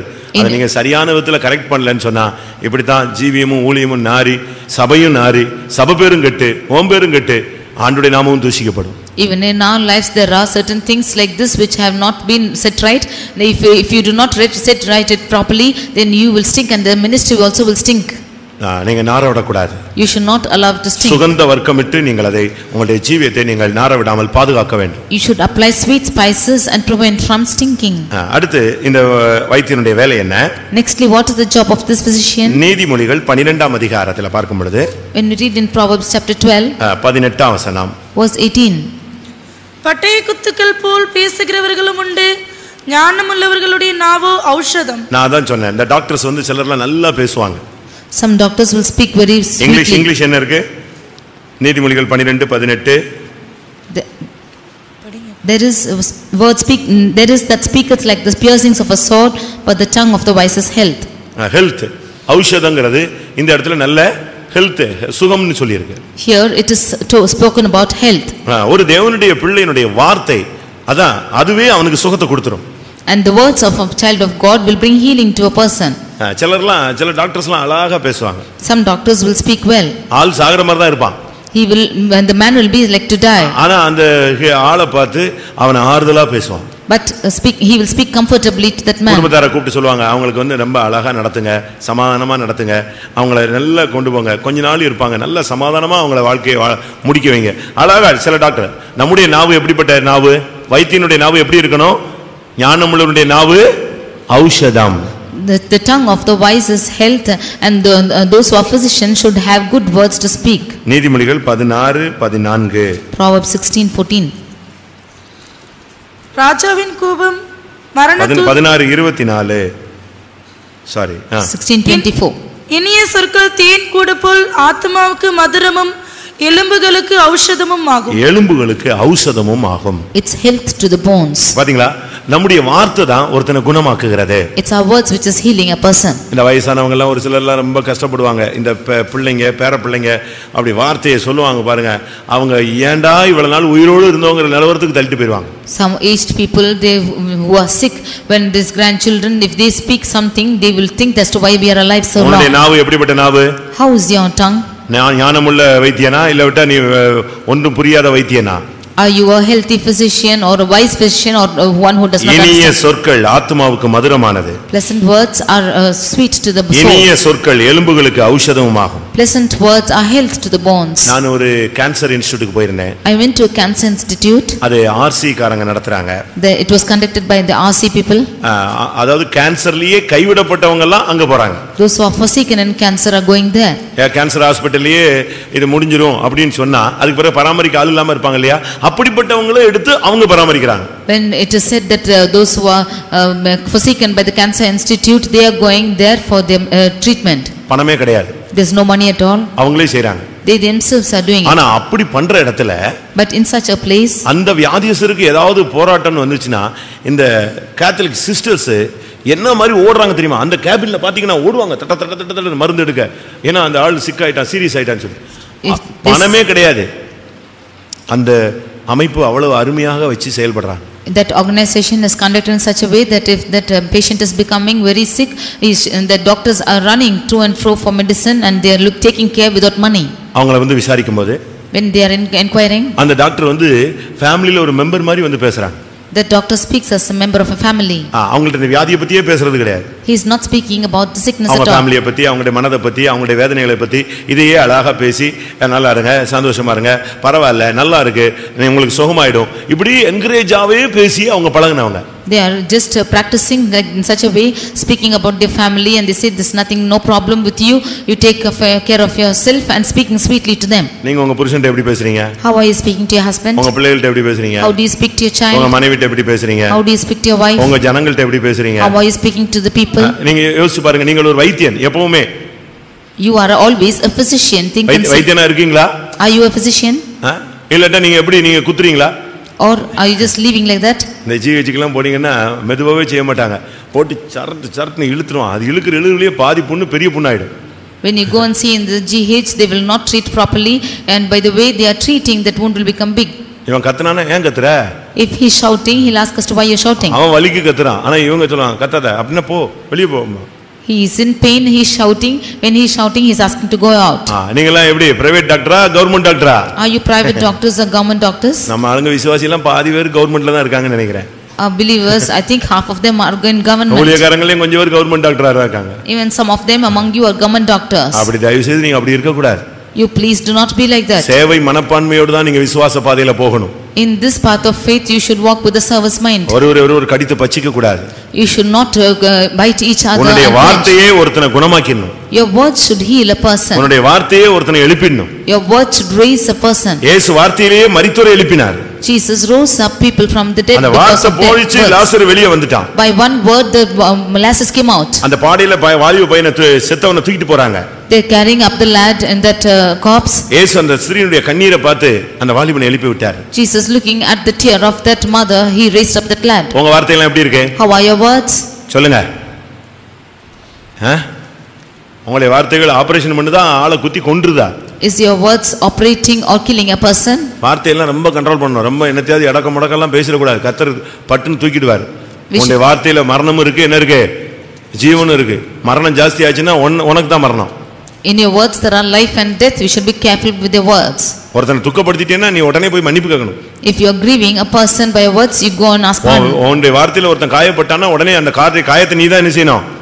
ஆற்றணும். அப்படித்தான் சொல்லி இருக்கு. எவன் நிமித்தம் அந்த வேதனை உண்டாச்சோ அவனால தான் அது என்ன செய்ய முடியும்? அந்த வேதனையை நீக்க முடியும். If anyone is hurt by your words, you should go and set right to that person by whom you have wounded. பேசிட்டு என்னத்தையோ நீ சுத்திட்டு அலைய கூடாது. உன் காலங்கள்லாம் கர்த்தருடைய கரத்துல இருக்கு. பட்டுன்னு புடிங்கிடுவாரு வேரோட. You should not speak anything and roam about as you wish, because your times are in the hands of the Lord. வார்த்தை ரொம்ப கவனமா இருக்கணும். You should be careful with your words. உன்னுடைய வார்த்தைகள் ஒருத்தனை குணமாக்கணுமே தவிர ஒருவனுடைய மரணத்துக்கு காரணமா இருக்க கூடாது. Your words should heal a person and should not be a cause to his death. ஏசாயா 1 அதிகாரம் 6 வசனத்துல Isaiah chapter 1 verse 6. வைத்தியனுடைய வேலை என்ன தெரியுமா? What is the name or work of the physician? சுத்தமாக்கக்கூடிய வேலை. He is to clean the wounds. இங்க என்ன நடந்துச்சு? சுத்தமே ஆகல. Here it was not cleaned at all. ஏன்னா அது வைத்தியன்ட்டே போகல. Because it did not go to the physician. உள்ளங்கால் தொடங்கி உச்சந்தலை மட்டும் அதிலே சுகமில்லை, அதில் காயம், வீக்கம், நொதிக்கிற ரணம் இருக்கிறது. From the head even unto the foot, it's full of putefying sores and it's not healed. அதில் seal பிதுக்கப்படவில்லை, கட்டப்படவில்லை, எண்ணெயினால் ஆற்றப்படவில்லை. The wounds are not being bound and it's not tied up, nor is it anointed. இந்த seal உள்ள இருந்து septic ஆகி போயிட்டே இருக்கும். This thing within itself is just going on and becoming septic. இந்த சலம் வைக்கிறத சீல் வைக்கிறதுல ரெண்டு இருக்கு. The putrefying sores are in two types. ஒன்னு சாதாரண சீல் வச்சு அதை சுத்தம் பண்ணா சுகமாயிடும். One is becoming sores, and if it is cleaned it will become all right. இந்த gangrene சொல்வாங்க. And when one thing is ganglion, அது அப்படி அல்ல. it's not so. அது ஃபார்ம் ஆயிருச்சுனா சீக்கிரமா ஆளை கொன்றும். If it is formed, it will soon put off a person. அதனால தான் டாக்டர் உடனே இந்த சில கட்டிகள் எல்லாம் பார்த்துட்டு ஐயோ பழைக்க மாட்டான்னு சொல்றதுக்கு காரணம் என்னன்னா அந்த பழுப்பு தன்மையில வித்தியாசம் இருக்கு. அது வேற விதமான அந்த காயத்தை கெடுத்து அது பாடியில லங்ஸ் வரைக்கும் போய் தட்டிரும். We can see that some doctors looking at some boils, they say that this person would not live because that pus is going on even unto the lungs. ஒரு வைத்தியனுடைய வேலை சுத்தமாக்குற வேலை. The work of a physician is to clean. நீ காயப்படுத்த கூடாது. You should not wound. வீக்கத்தை உண்டாக்க கூடாது. You should not cause it to மற்றவர்களுக்கு ரணத்தை நீ உண்டு பண்ண கூடாது. You should not cause it to bruise the others. நீ மற்றவங்களை போய் நீ வேதனைப்படுத்த கூடாது. You should not cause pain to the others. ஆனால் இந்த வைத்தியனுடைய வேலை என்ன தெரியுமா? சுத்தமாக்குதல். The work of a physician is to clean the wound. உனக்குள்ள இருக்கிற சீல் எல்லாம் நீயே பிதுக்கி எடு. You yourself should take out the purifying உன் source. ஜீவியத்திலே உன்னுடைய காயத்தை நீயே ஆற்று. You yourself should heal the wounds in your life. உன்னுடைய வேதனைகள் எல்லாம் நீயே மாற்றுகிறதுக்கு தேவ சமூகத்துல போய் விழுந்து கிட. Go and stay yourself in the presence of God that you might be healed of your wounds. அடுத்ததாக இந்த வைத்தியன் என்ன செய்றான்னா பிசின் தைலத்தை அப்ளை பண்றான்.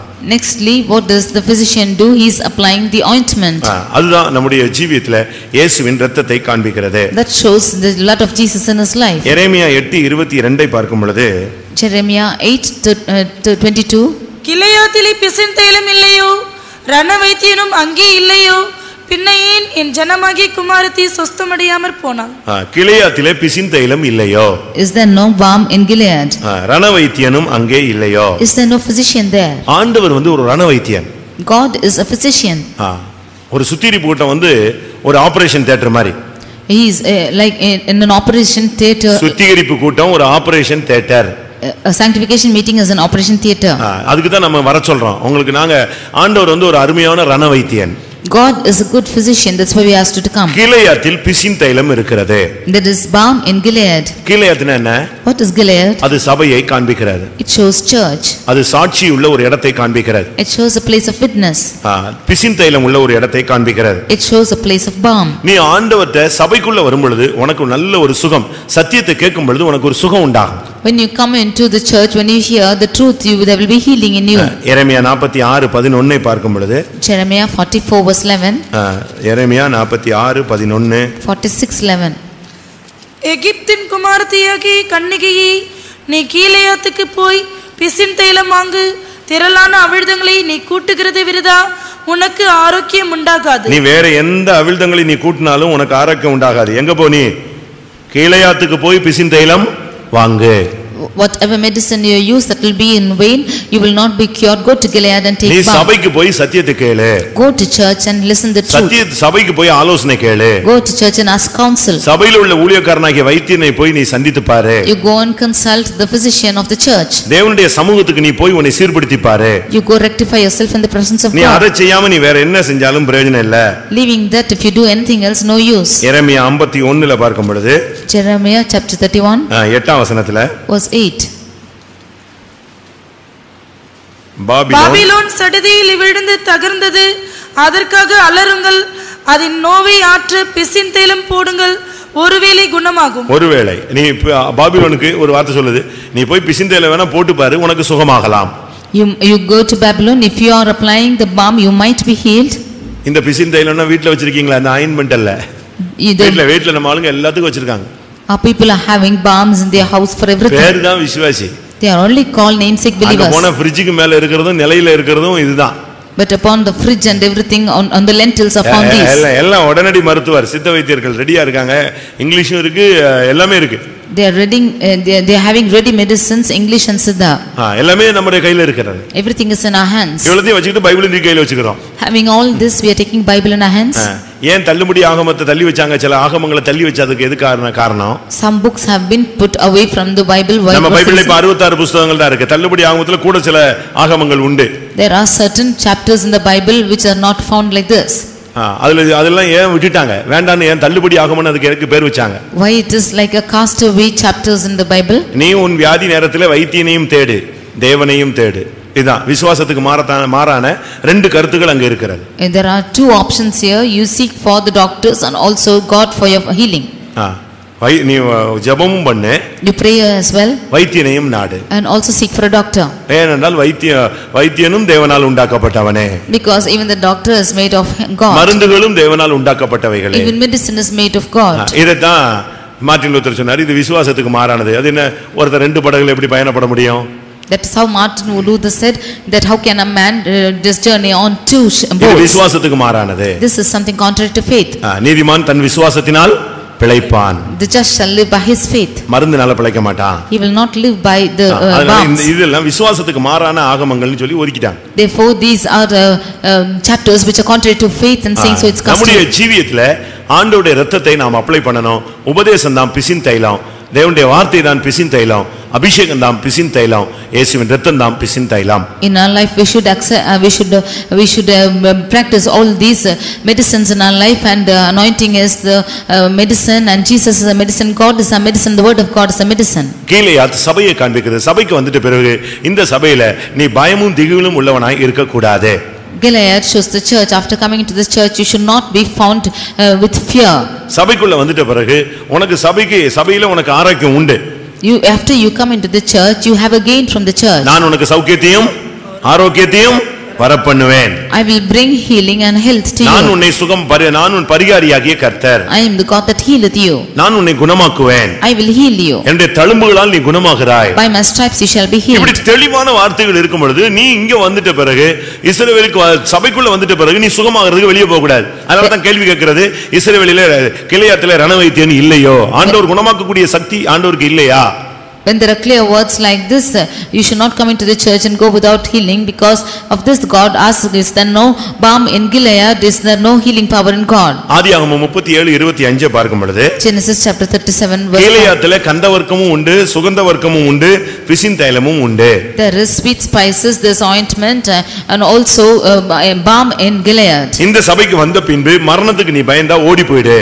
If you are fearing death after coming to this church, you go away. நியாயாதிபதிகள் 7ஆம் அதிகாரம் 3ஆம் வசனத்தில் என்ன சொல்லி இருக்கிறது? Judges 7 chapter verse 3. அங்க என்ன சொல்லி வாசியுங்கள்? நியாயாதிபதிகள் 7ஆம் அதிகாரம் 3ஆம் வசனம். ஆகையால் பயமும் திகிலும் உள்ளவன் இவனோ அவன் திரும்பி கீலேயாத் மலைகளிலிருந்து விரைவாய் ஓடி போக கடவன் என்று. பயமும் திகிலும் உள்ளவன் கீலேயாத் மலையிலிருந்து என்ன செய்ய கடவன்? விரைவாய் ஓடி போக கடவன். Whosoever is fearful and afraid, let him return and depart early from Mount Gilead. கீலேயாத்துல பிசின் தைலம் இருக்கு. கீலேயாத்துல ரணவைத்தியன் இருக்கிறார். அருமையா உன்னுடைய ஆத்மாவை சரீரத்தை குணமாக்கக்கூடிய தெய்வம் ஒருத்தர் இருக்கிறார். ஏனென்றால் அவர் உனக்காக சிலுவை சுமந்து காயப்பட்டு மரித்து ஜீவனை கொடுத்தவர். There is balm and physician in Gilead, because he is the one who is endured on the cross, and he has suffered for your sake that he might give you healing. அவர் ஒரு அருமையான ரணவைத்தியன். He is a good physician. நல்ல ஒரு surgical, அருமையா உனக்கு operation பண்ணுவார். He is a good surgery and he will conduct good சரீரத்தில் உள்ளதான பலவீனத்தையும் operate பண்ணி கிளியர் பண்ணுவாரு. உன்னுடைய ஆத்மாவில் உள்ளதான காரியங்களுக்கு அவர் அழகா ஆபரேஷன் பண்ணுவார். He will clear the pains in your body and also of your soul. ஒரு அம்மாவுக்கு ஹிரண்யா வியாதி இருந்தது. One woman was caught with hernia. அந்த குடல் இறக்க வியாதி. And that is a sickness in the intestines. என்ன நடந்துச்சு? What happened? அவங்க சொன்னாங்களா, ஆண்டவரே ஆதாமுக்கெல்லாம் ஒரு அயர்ந்த நித்திரையில ஒரு அருமையான ஆபரேஷன் பண்ணி ஒரு எலும்பு எடுத்து ஒரு மனைவியை உண்டாக்கி கொடுத்தவர், எனக்கு ஒரு ஆபரேஷன் பண்ணி இந்த குடலை தாங்கக்கூடிய சக்தி அந்த ஜவ்வுக்கு இல்லாம போயிருச்சே, அந்த ஜவ்வை தைக்கிறதுக்கு தானே நான் ஆஸ்பத்திரிக்கு போகணும், நீங்க ஏன் தைக்க கூடாதுன்னு கேட்டாங்க. She said, God, you have made an operation when Adam was asleep, and you who could do that, conduct that operation, why not you clear my intestines and you take away that thing which has to be fitted? For that I had to go to hospital. அன்னைக்கு night ஒரு சொப்பனம். And that night she had a dream. இவங்க operation தியேட்டர்ல இருக்கிறது மாதிரி. She is going to the operation theater. ஒரு doctor வந்து அந்த குடலை உள்ள தள்ளி அழகா அந்த ஜவ்வை தைக்கிற மாதிரி. And the doctor is pushing that intestine into her body and he is stitching it up. அதோட அவங்களுக்கு அந்த வியாதி சுகமாயிடுச்சு. With that sickness was இன்னைக்கு அந்த மருத்துவர் உயிரோட ரணவைத்தியன் இருக்கிறார். ரணவைத்தியர்னா சர்ஜிக்கல், உன்னை ஆபரேட் பண்றதுக்கு நல்ல ஒரு டாக்டர் இருக்கிறார். Even today we have a physician who is able to operate us. தூத்துக்குடியில ஒரு சகோதரன் போர்ட்டஸ்ல வர்க் பண்றாரு. One brother in Tuticorin, he is working in Portus. அவருக்கு ஹார்ட் அட்டாக்ல, அதாவது அடிக்கடி இந்த ஹார்ட் அட்டாக் வர்ற ஒரு போராட்டம் இருந்து கொண்டே இருந்தது. He often was attacked by this heart attack. அவ்வப்பொழுது இந்த ஹார்ட் அட்டாக் வரும்பொழுது அப்படியே மயங்கிடுவாரு, வேர்த்துரும், ஒரு மாதிரி நிலவரத்துக்கு தள்ளப்பட்டு விடுவார். When he is attacked by this, then he will sweat all over and push to a தெய்வீக சுகத்துல போராடி கொண்டே இருந்தார். But he was striving for divine healing. ஒரு நாள் சண்டே சர்வீஸ் முடிச்சு one day after the Sunday service, வீட்டுக்கு போய் went home. அப்படியே Dress மாத்தாம மனைவி சமையல் பண்றதுக்கு அவங்க கிச்சனுக்கு போன உடனே பிள்ளைகள்லாம் சாப்பாடு ரெடி பண்ற வரைக்கும் விளையாண்டுட்டு இருந்தாங்க. ரெண்டு பிள்ளைகளும் இவர் அப்படியே போய் பெட்ல படுத்துட்டார். And he went and lied down without changing his dress, and his children were playing there. He went and laid himself on the bed. அப்படி படுத்த உடனே படுத்துட்டு யோசிக்கிறாரா, நான் இத்தனை வருஷம் பிறந்ததுல இருந்து மருந்து எடுக்கல, பிறந்ததுல இருந்து நான் இந்த விசுவாசத்திலேயே பயிற்சி வைக்கப்பட்டிருக்கேன் எங்க அம்மா மூலமா. இப்பவும் நான் இந்த கடைசி நேரத்துல இந்த ஹார்ட் அட்டாக் போய் நான் ஆஞ்சியோ பண்ணணுமா, இல்ல வால்வு ப்ராப்ளம்னு சொன்னான்னா திருப்பி நான் போய் ஹார்ட் இதுக்கு போய் நிக்கணுமா, ஹார்ட் பைபாஸ் சர்ஜரிக்கு போய் நிக்கணுமா, ஏன் ஆண்டவரே நீங்க என்னை குணமாக்க கூடாதா, இப்படியே மனதிலேயே பேசிட்டு அப்படியே மயங்கிட்டார். He was talking within his mind saying, all these years I have practiced this faith from my mother, from my child I have not gone out to the doctor, and for this heart attack should I go to the doctors for this angio or for bypass surgery? என்ன நடந்துச்சு தெரியுமா? What happened was, அப்படியே ஒரு மயக்க நிலை. he was in a state of fainting. அந்த நேரத்துல பிள்ளைங்க விளையாடுற சத்தம் கேக்குது. At that time he could hear children playing. அடுப்புல சமையல் குக்கர் சவுண்ட் கேக்குது. And he could hear the sound of the cooker in the இந்த கேப்ல ஒருத்தர் ulla வர்றார். In between this, one person is coming inside. இவர் அவரை எதிர்க்கல, யாருன்னு கேட்கல. He is not confronting him nor asking him who is he. அவர் நேரா வந்து ஷர்ட்டோட பட்டனை கழட்டி he came straight and opened the shirt button. அப்படியே ஹார்ட்ட அப்படியே ஒரு ஓபன் பண்ணாரா. And opened the heart.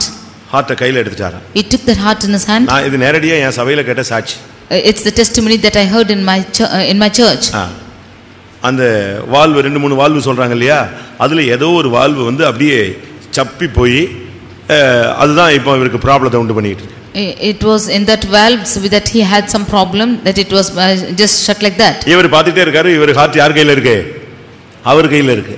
He saw that his heart was in his hands. அது அப்படியே நம்ம இந்த ஸ்ட்ரா ஏதாவது சப்பிக்கிச்சுன்னா நம்ம என்ன செய்வோம், அதை கிளியர் பண்ணுவோம் இல்லையா, அதே மாதிரி அழகாக ரொட்டேட் பண்ணி கரெக்டா அதனுடைய லெவலுக்கு கொண்டு வந்துட்டார். As we are clearing the straws, even he rotated it and he brought it to its level. அப்படியே உள்ள வச்சு ஷர்ட் பட்டன் போட்டார். He placed it inside and put on the shirt button. ஏங்க சாப்பிட எழும்புங்கன்னு எழுப்பிட்டாங்க. யாரு? வைஃப் வந்து எழுப்பிச்சு. And the wife came and woke him to eat. Our shock ஆன மாதிரி எழும்பிட்டாரு. And he woke in a shock. இவர் ஷாக் ஆன உடனே அது பயந்துச்சு, மறுபடியும் ஏதாவது ஸ்ட்ரோக்கு வந்துருச்சோன்னு சொல்லி. And she was afraid that again a stroke has come. அப்படி அல்ல. It was not so. கர்த்தர் இன்னைக்கு குணமாக்கிட்டார். And the Lord healed him. இன்னைக்கு அவர் ரண வைத்தியனாக இருக்கிறார். Even today the Lord is a physician. நல்ல அருமையா ஆபரேட் பண்ணுவாரு. He will operate well. நீங்க அவர்ட்ட போணும். You should go to him. நீங்க 2-3 மனதோடு நீங்க சுத்திட்டு இருக்க கூடாது. You should not walk away with கிளையத்திலே பிசின்தைலம் இல்லையோ, ரணவைத்தியன் இல்லையோ, பின்ன ஏன் என் ஜனமாகிய குமாரத்தி சொஸ்தமடையாமல் போனாள்? Is there no balm or physician in Gilead? Then why is my daughter not healed? நீ ஒரு வைத்தியன். You are a physician. தேவன் ஒரு வைத்தியர். God is a physician. இயேசு ஒரு வைத்தியர். Jesus is a physician. பரிசுத்த ஆவியானவர் ஒரு வைத்தியர். Holy Spirit is a physician. பரிசுத்த ஆவியானவர் எக்ஸ்ட்ரா ஆர்டினரி பவர். அதாவது அவன் வியாதியில செத்துட்டா கூட கிறிஸ்துவை மரித்தோரிலிருந்து எழுப்பின ஆவி உங்களில் வாசமா இருந்தால் சாவுக்கு ஏதுவான சரீரங்களை உயிர்ப்பிப்பார். Holy Spirit has extraordinary power that even if he is dead of his sickness, he can quicken the ones who are dead, has the resurrecting power and he will quicken. ஒரு குட்டி பையனுக்கு cancer. One small boy had cancer. இன்னைக்கு காலையில அவன் செத்துட்டான்னு சொன்னாங்க. And they said today he is dead. பாடி எல்லாம் blue ஆயிடுச்சு. The body became blue. செத்துட்டான்னு. He was dead. சாயங்காலம் 3 மணிக்கு சொல்றாங்க பாடி ஹீட் ஆயிடுச்சு. பாடி அழுகிடுச்சு, நான் ஒரு மாதிரி போயிடுச்சு, ப்ளூ ஆயிடுச்சுன்னு சொன்னாங்க. சாயங்காலம் 3 மணிக்கு இல்ல, பாடி ஹீட் ஆயிடுச்சு. They who said that his body became blue at evening 3 o'clock, he said that the body was heated. அவங்க எல்லாம் இப்ப ஜெபிச்சிட்டு இருப்பாங்கன்னு நினைக்கிறேன். I think they are all praying. பயங்கரமா போராடிட்டு இருக்காங்க. அந்த ஊரே கடந்து கத்திட்டு இருக்குது. That whole of the place எழுப்பிடணும்னு சொல்லி. That God should raise him. மரணத்தோடு அவங்க அபிஷேகத்துல எதிர்த்து நிக்கிறாங்க. They are resisting in the anointing against death. சபைக்குள்ள வரும் பொழுது உனக்கு ஒரு விடுதலை. When you go to the church, you are healed. தேவன் பரிகாரி, இயேசு பிதா பரிகாரியாகிற தேவன், குமாரன் உன்னை குணமாக்கக்கூடிய வல்லமையுள்ளவர், ஆவியானவரும் உன்னை குணமாக்கக்கூடியவர். God is a physician, even so the Son will heal and the Holy Spirit also will heal. ஒவ்வொரு ஊழியக்காரனும் வைத்தியன், ஒவ்வொரு விசுவாசியும் வைத்தியன். புதிதா வந்தாலும் இயேசுவின் வசனத்தை நீ விசுவாசித்தால் உன் மூலமாய் தேவன் அவனை மற்றவர்களை குணமாக்கக்கூடிய சக்தியை வெளிப்படுத்துவார். Every believer or a servant of God is a physician too, and even if you are a newcomer, if you believer on the Lord Jesus, the Lord will make a healing to you. நீதிமொழிகள் 17:22 பார்க்கும்போது Proverbs 17:22 மனமகிழ்ச்சியே நல்ல ஔஷதம். A merry heart doeth good medicine. மனமகிழ்ச்சி நல்ல ஔஷதம். English நீதிமொழிகள் 17:22. A merry heart doeth like good medicine. Good medicine. மனமகிழ்ச்சி வந்து நல்ல ஒரு மருந்து. A merry heart is like good medicine. நீ வந்து நீ வந்து சந்தோஷமா இருந்தாலே போதும், உன்னுடைய வாழ்க்கையில அதுதான் மருந்து, உனக்கு வியாதியே வராது. If you are happy, then you will, it's a medicine, you will not become sick. மூஞ்சி தூக்கி போட்டுட்டே முகவாடலாவே முகநாடி வேறுபட்டே சுத்தாத. You do not walk about with a drowsy face. கப்பல் கவுந்த மாதிரியே சுத்திட்டு இருப்பாங்க. Some of them will wander like the ship is being drowned. ஒரு சின்ன காரியனாலும் அப்படியே சோர்ந்து விடாய்த்து வியாதியஸ்தராய் படுத்துக்கிறது ஒரு 3 நாளைக்கு. Even for a small thing you becoming weary and faint and என்ன ஆனாலும் சரி, நான் கர்த்தருக்குள் மகிழ்ச்சியா இருப்பேன். Whatever might happen, I will be cheerful in the Lord. என்ன வந்தாலும் சரி. Whatever might happen. மந்தையில முதல்ல ஒண்ணுமே இல்லாம போனாலும், ஒண்ணுமே பலன் கொடுக்காம போனாலும், ஒண்ணுமே இல்ல, ரிசல்ட் வந்து ஒண்ணுமே இல்ல. ஆனா உனக்குள்ள என்ன இருக்கணும்? நான் கர்த்தருக்குள் மகிழ்ச்சியா இருப்பேன், என் தேவனுக்குள் நான் களி கூறுவேன். அதுதான் உனக்கு மருந்து. Even if there's nothing in the flock, even if nothing is there for you, you should be cheerful in the Lord. That is your health. உன்ட அந்த மருந்து, வைத்தியனே உன்ட அந்த மருந்து இருக்கா? Do you have this medicine? யோசிச்சு பாருங்க. Just think and see. வைத்தியர்களாகிய உங்களிடத்திலே என்னிடத்திலே அந்த மருந்து இருக்கா? You who are physicians, do you have this medicine in you? சில டாக்டர்ட்ட போனீங்கன்னா அந்த ப்ளூ மருந்து வச்சிருப்பான். என்னத்துக்கு போனாலும் அந்த ப்ளூ மருந்து ஊத்தி விட்டுருவான். Some of them will have a blue medicine and the doctors will pour out for everything that same medicine. எல்லா ஸ்கூல்லயும் ஒரு டிஞ்சர் வச்சிருப்பான். என்னத்தை அடிபட்டு பையன் தலைகுப்புற விழுந்து வந்தாலும் அதை போட்டு விட்டுருவான். அவன் ஏற்கனவே கத்திட்டு வருவான், இதை போட்டவனே இன்னும் கத்துவான். In all schools they will have tincture, and when one person is wounded they will apply this and he will shout the more. நம்ம அப்படி இருக்க கூடாது. We should not be like that. உனக்குள்ள ஒரு மருந்து இருக்கு. என்ன மருந்து? You have a medicine within you. மன மகிழ்ச்சியே நல்ல ஒரு மருந்து. A merry heart is like a good medicine. வேற ஒரு மருந்து தேவையே கிடையாது. No other medicine is needed for you. ஒரு சின்ன காரியம் வந்தோடனே சோர்ந்து விடாய்த்து பின்வாங்கி ஓடி போய் பைபிளை கீழ போட்டு அப்படியே கூட்டத்துக்கு வந்தாலும் 4 தூணுக்கு பின்னால 7 தூணுக்கு பின்னால போய் உட்கார வேண்டிய அவசியம் கிடையாது. When a small matter comes, it's not needed for you to throw away your Bible and leave all your joyfulness, and when even if you come for the meeting, மன மகிழ்ச்சி, சந்தோஷமா இரு. You be merry. மறுபடியும் சொல்லுகிறேன், கர்த்தருக்குள் சந்தோஷமா இருங்கள் தான் இயேசு சொன்னார். Again I say, you rejoice in the Lord. சில வைத்தியர்கள் இருக்காங்க. Some doctors are there. அவங்க எப்படிப்பட்ட வைத்தியர்கள் தெரியுமா? What physicians are they? நல்லவனை போய் குழப்பிக்கிட்டே இருப்பான்.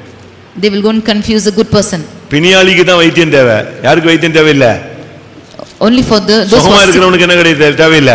There is no need for a physician for a good person. மத்தேயு 9:12 சொல்லி இருக்கிறது, பிணியாளிக்கு தான் வைத்தியம் தேவை.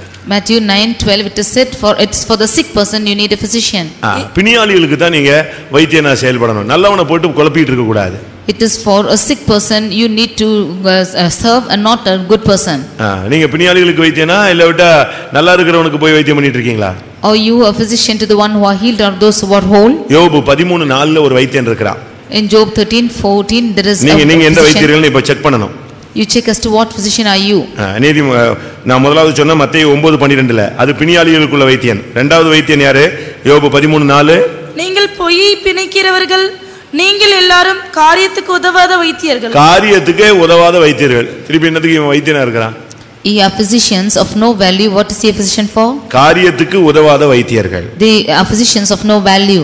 முதலாவது பிணியாளிகளை கவனிக்காம இருக்கிற வைத்தியன் இருக்கிறான். Firstly, the physicians are not looking on the sick. பாதிக்கப்பட்ட ஜனங்களுக்கு நீங்க உதவி செய்யணும். You should help the sick people. நல்லா இருக்கிறவனுக்கு போய் நீ செக்அப் பண்ணிட்டு இருக்க வேண்டிய அவசியம் கிடையாது. There's no need for you to check those who are in good need. நீ பாதிக்கப்பட்டவன்ட்ட போய் ஆறுதல் சொல்லு, பாதிக்கப்பட்டவனுக்கு உதவி செய். நல்லா இருக்கிறவனுக்கு உதவி செஞ்சு என்ன பிரயோஜனம்? What is the use of you going and helping those who are in good health? You go சாப்பாடு இல்லாதவனுக்கு சாப்பாடு கொடு. சாப்பாடு இருக்கிறவனுக்கு இன்னொரு பிளேட்டை கொண்டு போய் கொடுத்து என்ன பிரயோஜனம்? You go give food to the ones who are don't having food, and what's the use for you to feed யோபுவினுடைய நண்பர்களை குறித்து தான் சொல்லி இருக்கு, காரியத்துக்கு உதவாத வைத்தியர்கள். The friends of Job are called as physicians of no value. அவங்க எல்லாம் காரியத்துக்கு உதவாதங்க. ஒரே பிரசங்கம் தான் பண்ணானே தவிர ஒருத்தனுக்கும் செயல் இல்லாத ஆளுங்க. They will only preach but have no work in them. லொடலொடன் பேசிட்டே இருப்பான். They will keep on speaking.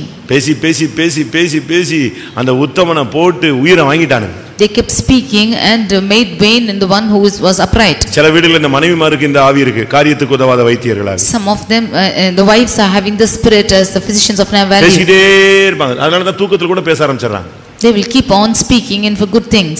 அவங்க வாட்டுக்கு இந்த சிம்சோனுடைய வைஃப் இருக்கா, அது ஒரு ஆவி. சிம்சோன் வைஃப் இல்ல, சிம்சோன் போய் படுத்திருந்த ஒரு வீட்டுல ஒரு பெண் இருந்தா, அவ இவனை போட்டு அலட்டிக்கிட்டே இருப்பா. 24 hours அவளுக்கு அதே மைண்ட் தான் ஓடிட்டே இருக்கும். Samson went and lied in one house that was a woman there. She kept on tormenting him for 24 hours. Christmas வர்றதுக்கு 7 மாசத்துக்கு முன்னாலேயே Dress வாங்கணும்பாங்க ஒரு சிலர். Even before 7 months. இப்பமே சொன்னாதான் அவருக்கு ஞாபகத்துல வருமா? 7 months before Christmas they will ask for dress because they should remind him even now. என்ன ஆவி பூந்துருச்சு பாத்தீங்களா? See what spirit has gone into them. நமக்குள்ள இப்படி அலட்டற ஆவி இருக்கா? காரியத்துக்கு உதவாது. இந்த 3 நண்பர்களும் வந்து பேசி அருமையான உத்தமனை புலம்ப வச்சிட்டானுங்க. These 3 friends came and kept on speaking, and he made him to lament who was an upright person. சில வீட்ல புருஷன்மாருக்கு இந்த காரியத்துக்கு உதவாத வைத்திய ஆவி வந்துரும். Some of their husbands are like physicians of no value. போட்டு வீட்ல எப்ப பார்த்தாலும் பேசிட்டே இருப்பான், பொம்பளை மாதிரி பேசிட்டே இருப்பான். They will keep on speaking as a woman in that house. இந்த ஆவியெல்லாம் நமக்கு வரக்கூடாது. காரியத்துக்கு உதவாத வைத்தியனா நீ இருக்க கூடாது. We should not be physicians of no value. Mark 5:26ல ஒரு வைத்தியன் இருக்கான். In Mark 5:26 there is a physician. வருத்தப்படுத்தும் Vaithiyan. Those are physicians who are worried. அநேக வைத்தியர்களால் மிகவும் வருத்தப்பட்டு அநேக வைத்தியர்களால் அவள் வருத்தப்பட்டாள். She suffered many things of the physicians. இந்த வைத்தியன் அவளை குணமாக்கல. They did not heal her. என்ன பண்ணா? What did they do? அவளை துன்பப்படுத்தின ஒரு ஆளு. They only put her to suffering. அநேக வைத்தியர்களால் அவள் வேதனைப்படுத்தப்பட்டவள். She was suffering because of many physicians. மற்றவங்களை நம்ம வருத்தப்படுத்த கூடாது. We should not suffer the others. மற்றவங்களை வருத்தப்படுத்தினா கர்த்தர் உன்னை வருத்தப்படுத்துறதுக்கு அடுத்த ஆளை கொண்டு வந்து நிப்பாட்டுவார். If we are grieving the others, the Lord will bring another. நீ எந்த அளவின்படி அளக்கறாயோ அந்த அளவின்படியே நீ அளக்கப்படுவாய். To the measure you meet, to that measure you will be met. அநேக வைத்தியர்களால் அந்த பெண் மிகவும் வருத்தப்பட்டாள். That woman was suffering because of many physicians. வியாதினால் வருத்தப்பட்டாள்னு சொல்லாம இப்ப எங்க போயிருச்சு? வியாதி போய் இப்ப யாருனால வருத்தப்படுறா?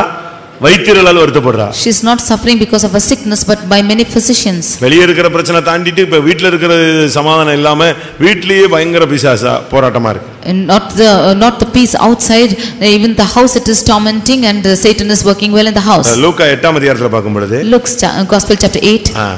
அநேக பணத்தை அவனுக்காக ஆஸ்திகள் எல்லாம் வைத்தியர்களுக்கு செலவழித்தாள். She gave லூக்கா 8:43. 8:43. அப்பொழுது 12 வருஷமாய் பெரும்பாடுள்ளவளாய் இருந்து தன் ஆஸ்திகளை எல்லாம் வைத்தியர்களுக்கு செலவழித்தாள். தன் ஆஸ்திகளை எல்லாம் வைத்தியருக்கு செலவழித்தாள். சில வைத்தியர் இருக்காங்க பணத்தை எல்லாம் செலவழிச்சுக்கிட்டே, நீங்க 30,000 ரூபாய் கட்டுங்க, ஒரு 80,000 ரூபாய் கட்டினா ஆள் பிழைப்பாரு, இல்லைன்னா இன்னும் அரை மணி நேரத்தில் செத்துருவாருமா. There are some physicians who say that you pay 30,000 or 80,000, within half an hour this person will die otherwise. அவன் சாக போவான். நீ ஃபீஸ் கட்டினாதான் நான் என்ன செய்வேன், ஆபரேட்டே பண்ணுவேன்னு சொல்லுவான். அவன் செத்துருவான் ஆபரேஷன் பண்ணலன்னா. அந்த லெவல் இருக்கு அவனுக்கு. ட்ரீட்மெண்ட் கொடுக்கறது கூட ஃபர்ஸ்ட் எய்ட் கூட பண்ண மாட்டான். கட்டுங்க 50,000 கட்டுங்கன்னு. அவன் எப்படி அதெல்லாம் யோசிக்க மாட்டான். மனிதாபிமானமே இல்லாம பணம் தான் குறிக்கோள். இப்படிப்பெல்லாம் சில குடும்பங்கள் இருக்காங்க. He will be on the verge to death without any humanitarian basis. He will ask for 50,000 to pay. Only then he will do that thing. And some families are found in this aspect. அதுபோல ஒரு சில சகோதரிகள் ஒரு சில சகோதரர் இருக்காங்க. பணம் பணம் பணம் செலவழிக்கணும், ஆஸ்திகள் எல்லாம் செலவழிக்கணும், அப்படிதான் எல்லாத்தையும் அழிச்சிடணும். இப்படிப்பட்ட ஆவி இருந்துச்சுன்னு சொன்னா நீ காரியத்துக்கு உதவாத ஒரு வைத்தியன், செலவழிக்கக்கூடிய வைத்தியன். Some brothers or sisters are like this to spend all their money. If they are found like this, then you are physicians of no value. நீ ஒரு வைத்தியன். You are a physician. நீ மனம் திரும்பினால் உனக்கு சுகம் உண்டாகும். If you should repent, you will be healed. உன் இருதயம் நொறுங்கினால் உனக்கு சுகம் உண்டாகும். If you are contrite in your heart, you will be healed. உன் வழியை மாற்றினால் சுகம் உண்டாகும். If you change your ways, you will be healed. இப்ப நம்ம மனம் திரும்ப குடியை விட்டுருங்க, சிகரெட்டை விட்டுருங்க, கெட்ட பழக்க வழக்கங்களை விட்டுருங்க, விபச்சாரத்தை விட்டுருங்க அப்படின்னு சொன்னா இது மதம் மாற்றம்னு சொல்றான். Today if we say you leave smoking, drinking and you leave the adultery, and then they say that we are converting them to religion. நம்ம பாவத்தை விடணும்னு சொன்னா அதுக்கு பேர் என்ன சொல்றான்? மதம் மாற்றம்னு சொல்றான். If we ask them to leave sin, then they say that they are converting. இப்ப டாக்டர்ட்ட போனா அவன் என்ன சொல்றான்? சிகரெட்டே குடிக்காத அப்படிங்கறான். அது மனம் திரும்புதலா? When you go to the doctor, they say don't smoke at all. Is that இனிமே சாராயமே குடிச்சேன்னா குடல்லாம் ஓட்ட விழுந்துரும், நீ செத்து போயிடுவேன்னா அது மனம் திரும்புதலுக்கு ஒரு அது மதமாற்றமா? அது if you drink arak, then all your intestines will be spoiled. Is that converting religion? கெட்ட பழக்க வழக்கத்தை நிறுத்துன்னு சொல்றான். We are asking to stop bad habits. அப்போஸ்தலர் 3:20ல சொல்லி இருக்கு, நீ மனம் திரும்பு, நீ சுகமாவாய். In Acts 3:20 we see you repent and you shall be healed. 147ஆம் சங்கீதம் 3ஆம் வசனத்துல இருதயம் நொறுங்குண்டால் கர்த்தர் உன்னை குணமாக்குவார். Psalm 147 verse 3, if you are having a broken heart, then the Lord will heal you. ஏசாயா 57:18 சொல்லுது, உன் வழியை மாத்து, உன் ரூட்டை மாத்து, கர்த்தர் உன்னை குணமாக்கிடுவார். Isaiah 57:18, you change your ways and the Lord will heal you. இந்த வேத வசனத்தின்படி நம்முடைய ஜீவியத்திலே நாம் ஒரு வைத்தியர்கள். According to the word of God, we are physicians in our life. நாம் பிரியமான வைத்தியர்களாய் மாற வேண்டும். We should become a pleasing physician. யார் பிரியமான வைத்தியன்? Who is a pleasing physician? சொல்லுங்க. கொலோசியர் 4:14ல ஒரு வைத்தியர் இருக்கிறார். அவருக்கு பேரு பிரியமான வைத்தியர். என் ரோட்ல எழுதி போட்டிருப்பான் கைராசியான வைத்தியர்னு. ஆனா பைபிள்ல ஒரு வைத்தியன் இருக்கான். அவன் யாரு? பிரியமான. வாசிங்க கொலோசியர் 4:14. பிரியமான வைத்தியனாகிய லூக்காவுக்கு பேர் என்னது? அவங்க டாக்டருக்கு படிச்சவன். ஆனா அவனுடைய கேரக்டர்ல உள்ள தன்மை என்னன்னா ரொம்ப பிரியமானவன். Luke had studied to the doctor, but his character was very beloved. அவர்தான் லூக்கா எழுதின சுவிசேஷத்தையும் அப்போஸ்தலர் நடபடிகளையும் எழுதினதாக எண்ணப்படுகிறார். It seems that he has written the Acts of Apostles and Luke. அவன் எப்படிப்பட்ட ஆள் தெரியுமா? What kind of man was he? லூக்கான்னா ஒளி கொடுக்கிறவன் அர்த்தம். Luke means he is bringing light. லூக்கான்னு சொன்னா என்ன அர்த்தம்? Luke ஒளியை கொடுப்பவன். Luke means giving light. இருள் சூழ்ந்த இடத்துல ஒளியை கொடுப்பவன் தான் ஒரு வைத்தியன். In the place of darkness, giving light as a physician. எல்லா டாக்டரும் சொல்லிடுவான் செத்து போயிடுவான்னு. அவன் செத்து போயிடுவான் இன்னொரு ஆப்ஷனுக்கு போனா அவன் சொல்லுவான் உங்களுக்கு சாவே கிடையாது, நான் எழுப்பி காண்பிக்கிறேன், உன்னை சரிப்படுத்தி காண்பிக்கலாமா. அவனுக்கு நம்பிக்கை ஒளி பரவ ஆரம்பிக்கும். All of them will say that he will die, but when you go to a doctor, he will say that you will not die, I will raise you up, then he will have hope within him. இந்த பிரியமான வைத்தியர்கள் என்ன செய்றாங்க? ஒளி கொடுக்கிறவர்கள். The beloved physicians will give light. வாழ்க்கையின் நம்பிக்கை ஒளியை பரவச் செய்கிறவர்கள். They are making the confidence in their life which is light to இன்னொரு grow. பகுதியில அவன் ஊழியத்துல ரொம்ப பிரியமானவன். And he was more beloved in the ministry. அதுக்கு ரெண்டு காரணங்கள் இருக்கிறது. There are two reasons for this. 2 தீமோத்தேயு 4:11ல அவன் என்னோடு கூட இருந்தான், பவுலோடு கூட இருந்தான். 2 Timothy 4:11 he was with St. Paul. Philemon 24ல அவன் என் உடன் வேலையாள் என்று பவுல் சொல்கிறார். In Philemon 24 he is my co-worker. நீ கர்த்தருக்கு பிரியமானவனா இருக்கணும், பரிசுத்தவான்களுக்கு பிரியமானவனா இருக்கணும்னா பரிசுத்தவான்களோடு நிக்கணும், பரிசுத்தவான்களுடைய உடன் வேலையாளா நீ நிக்கணும். If you should be the beloved of God and to the saints, you should stand with the saints and also a co-worker with them. அதனால தான் அவர் இவனை பத்தி எழுதுறாரு, பிரியமான லூக்கா. That is why he said that he is a beloved. பிரியமான வைத்தியனாகிய லூக்கா. He is Luke who is beloved physician. அவன் என்னோடு கூட ஜெயிலிலே இருப்பான். And he will always do what he pleases. என்னோடு கூட சுவிசேஷ வேலையும் செய்வான். He will do the gospel work with me. அவன் வைத்தியன் அப்படி இப்படிலாம் சொல்லிட்டு போறது இல்ல. பவுலோட சேர்ந்து ஜெயில்ல போனா ஜெயில்ல போய் கிடப்பான். அவனோட உடன் ஊழியனா வேலை செய்யணும்னா வேலையை செய்வான். And if he is asking to go and do his work, he will do. And if he is asking to do the ministry with him, he will do it too. நாம் மற்றவர்களுக்கு பிரியமான, தேவனுக்கு பிரியமான ஒரு வைத்தியர்களாக ஒளி கொடுக்கக்கூடியவர்களாய் நாம் மாற வேண்டும். We should become beloved physicians giving light to others. எல்லாரும் கண்களை மூடுவோம். Let's all close our eyes. ஆண்டவருடைய சமூகத்திலே தேவன் அவர் பரிகாரி, இப்பொழுது அந்த ஸ்தானத்தில் நம்மை பரிகாரிகளாக ஏற்படுத்தி வைத்திருக்கிறார். In the presence of God, God is a physician and he has kept us a physician in his stead. தேவன் பிதா பழைய ஏற்பாட்டு காலத்திலே தன்னை ஒரு பரிகாரியாக வெளிப்படுத்தினார். God the Father revealed himself as a physician in the Old Testament. இயேசு ஜீவனோடு நடந்து வந்து எல்லாரையும் அவர் சுகமாக்கினார். Jesus walked being alive and healed all the people. ஆவியானவர் இன்றைக்கும் வியாதியஸ்தர்களை குணமாக்கி கொண்டிருக்கிறார். The Spirit of God is also healing the sick. ஒவ்வொரு ஊழியர்களையும் கர்த்தர் அந்த ஸ்தானத்துக்கு ஏற்படுத்தி வைத்திருக்கிறார். The Lord has ordained the servants of God. விசுவாசிக்கிற ஒவ்வொருவனையும் வைத்தியனாக தம்முடைய வல்லமை வெளிப்படுத்தக்கூடிய சக்தி உள்ளவர்களாய் கர்த்தர் ஏற்படுத்தி வைத்திருக்கிறார். The Lord has ordained those who are believing to become physicians. முதலாவது உங்களை குணமாக்குங்கள். Firstly, you heal yourself. உங்களுடைய ஜீவியை நார விடாமல் பாதுகாத்துக் கொள்ளுங்கள். You preserve your life without stinking. மற்றவருடைய ஜீவியத்தை கெட்டுப்போக அனுமதியாதீர்கள். Do not allow others' life to stink. மற்றவர்களுக்கு ஆறுதலாய் பேசுங்கள். Speak comfortably to the others. உங்களுடைய ஜீவியத்தை சுத்தமாக்குங்கள். You cleanse your life. மற்றவருடைய ஜீவியத்தின் சுத்திகரிப்புக்காக உதவி செய்யுங்கள். You go and help the others to be sanctified. சபைக்கு செல்லுங்கள். You join the church. அங்கே ரணவைத்தியன் உண்டு. And there is அங்கே சத்தியம் உண்டு. There is truth there. உபதேசம் உண்டு. There is doctrine there. ஆழமான தன்மைகள் உண்டு. There are deep things there. கர்த்தர் உன்னை குணமாக்குவார். The Lord will heal you. நீ குணப்பட்ட பின்பு மற்றவனை குணமாக்கச் செல். After you heal yourself, you heal the others. தயவு செய்து யாரும் காரியத்துக்கு உதவாத வைத்தியர்களாக, அலட்டக்கூடியவர்களாக, அதிகமாக பேசக்கூடியவர்களாக இராதீர்கள். Do not be a physicians who are of no use, who speak much and become மற்றவர்களை வருத்தப்படுத்தக்கூடியவர்களாக இருக்காதீர்கள். Do not be the ones who are accusing the others. வீணாக செலவு வைக்கக்கூடியவர்களாக இருக்காதீர்கள். Do not be the ones who are bringing vain கர்த்தருடைய things. சமூகத்திலே பிரியமானவர்களாய் மாறுங்கள். Be the ones who are pleasing in the sight of the Lord. அவரோடு கூட இருங்கள். You be with him. அவருடைய ஜனங்களோடு கூட இருங்கள். Be with his people. அவருடைய பரிசுத்தவான்களோடு நன்மை தீமையிலே நில்லுங்கள். We stand with the saints of God in good and bad. கர்த்தர் நம் மூலமாய் தம்முடைய வல்லமையை வெளிப்படுத்துவாராக. The Lord will reveal his power through us. நம்மை குணமாக்குவது மாத்திரமல்ல, நாம் மற்றவர்களையும் குணமாக்க வேண்டும். Not only healing us, we should heal the others. அந்த அதிகாரம் அந்த வல்லமையை நமக்கு தேவன் கொடுத்திருக்கிறார். The Lord has given this power. ஒரு விசை இந்த மாலை வேளையில் அந்த வல்லமை அதிகாரத்தை நாம் சுவீகரித்துக் கொள்வோம். Once again let us get that same power. கர்த்தாவே மறுபடியும் உம்முடைய வல்லமையினாலும் அதிகாரத்தினாலும் என்னை நிரப்பும், என்னையும் பலப்படுத்தும், மற்றவர்களையும் நான் சரிப்படுத்த எனக்கு உதவி செய்யும். Lord, fill me with that power and authority to rectify myself and also heal the others. கர்த்தர் அந்த வல்லமை அதிகாரத்தை மறுபடியும் ஒரு விசை நமக்கு தரும்படியாக எல்லாரும் காத்திருப்போம். That the Lord might give us that power and authority to us. Once again let us கர்த்தர் அந்த வல்லமையினால் நம்மை நிரப்புவாராக. The Lord will fill us with that power. வைத்தியர்களாய் நாம் இந்த பூமியிலே காணப்படுவோம். Let us be as physicians and workers. Amen. Praise the Lord, praise the Lord, praise the Lord, praise the Lord, praise the Lord. Hallelujah. Rikarabala tirikadabala katikadabala katirikadabala katiradia. Hallelujah, hallelujah, hallelujah, hallelujah, hallelujah. Amen. ஞானமுள்ளவனுடைய நாவு ஔஷதம். Hallelujah. இனிய சொற்கள் எலும்புகளுக்கு ஔஷதம், மன மகிழ்ச்சியே நல்ல ஔஷதம். ஹல்லேலூயா. உனக்குள் ஒரு மருந்தை கர்த்தர் வைத்திருக்கிறார், அதுதான் கிருபை, வார்த்தை, வல்லமை. ஹல்லேலூயா, ஹல்லேலூயா, ஹல்லேலூயா. நீங்க ஜெபித்து யாருக்காவது சுகமா இருக்கா? ஆமென். கட்டாயம் சுகம் உண்டாகும். ஹல்லேலூயா. விசுவாசத்தோடு ஜெபியுங்கள். ஹல்லேலூயா, ஹல்லேலூயா, ஹல்லேலூயா. நீ தேவனுடைய வல்லமையினால் இரவெல்லாம் ஜெபித்து உன்னுடைய தேவனுடைய கிருபையினால் வல்லமையினால் அதிகாரத்தினால் நீ நிரப்பிக் கொள்ள வேண்டும். ஆமென். உன்னுடைய ஊழியத்திலும் உன்னுடைய வாழ்க்கையிலும் உன்னுடைய எல்லா இடங்களிலும் நீ தேவனுடைய வல்லமையை உனக்குள்ளிருந்து வெளியே செல்வதை, அநேகரை குணமாக்குவதை நீ அனுபவிக்க வேண்டும், உணர வேண்டும்.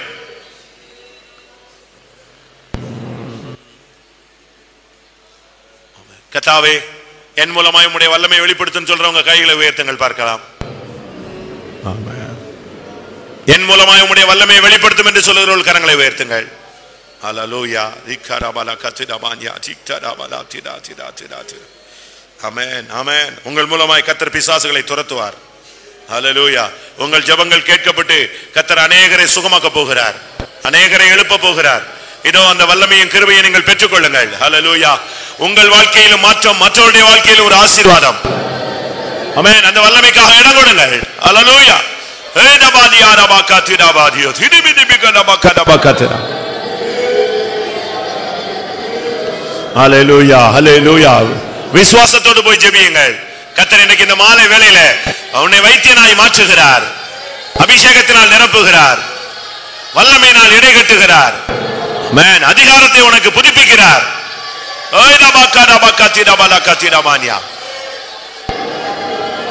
ஆமென். இனி நீ ஜெபிக்கும் பொழுது உனக்கும் சுகம், மற்றவர்களுக்கும் சுகம். ஹல்லேலூயா, ஹல்லேலூயா, ஹல்லேலூயா.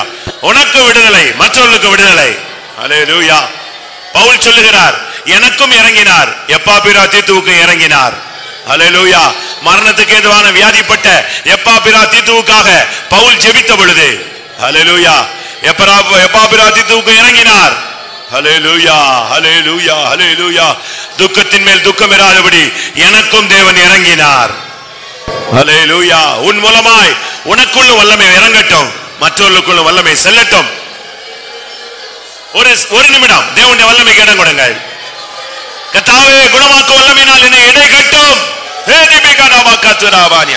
குணமாக்கு வல்லமையினால் என்னை இடைகட்டும் ஆண்டவரே.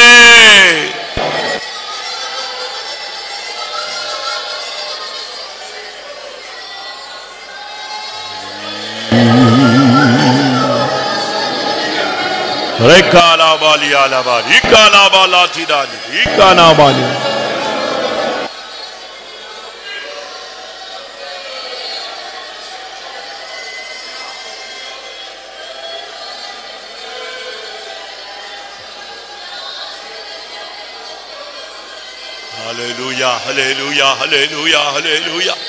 Ribala bari bala bari ala bala karaba karabala katrama. ஆம். தேவனுடைய வார்த்தைகளுக்காய் ஸ்தோத்திரம் பண்ணுவோம். Praise the Lord, praise the Lord, praise the Lord, praise the Lord, praise the Lord. நம்மை ஒரு வைத்தியர்களாய் கர்த்தர் இந்த பூமியில வைத்திருக்கிறதுக்காய் ஸ்தோத்திரம் பண்ணுவோம். பிரியமான வைத்தியர்களாய் ஜீவிக்க உதவி செய்ய முடியாய் ஸ்தோத்திரம் பண்ணுவோம். தேவன் நமக்கு கொடுத்த அதிகாரத்தையும் வல்லமையும் பயன்படுத்தி நம்மையும் மற்றவர்களையும் சீர்படுத்திக் கொள்ள உதவி செய்ய முடியாய் ஸ்தோத்திரம் பண்ணுவோம். கர்த்தருக்காக சேவை செய்தவர்களை சேர்க்க அவர் வரப்போர் அப்படினால ஸ்தோத்திரம் பண்ணுவோம். அந்த நாளுக்கு என்று ஒவ்வொருவரையும் தகுதிப்படுத்த முடியாய் ஸ்தோத்திரம் பண்ணுவோம். பிதா குமாரன் பரிசுத்த ஆவியானவருக்காய் ஸ்தோத்திரம் பண்ணுவோம். எல்லா மகிமையும் அவருக்கே செலுத்தி ஸ்தோத்திரம் பண்ணுவோம்.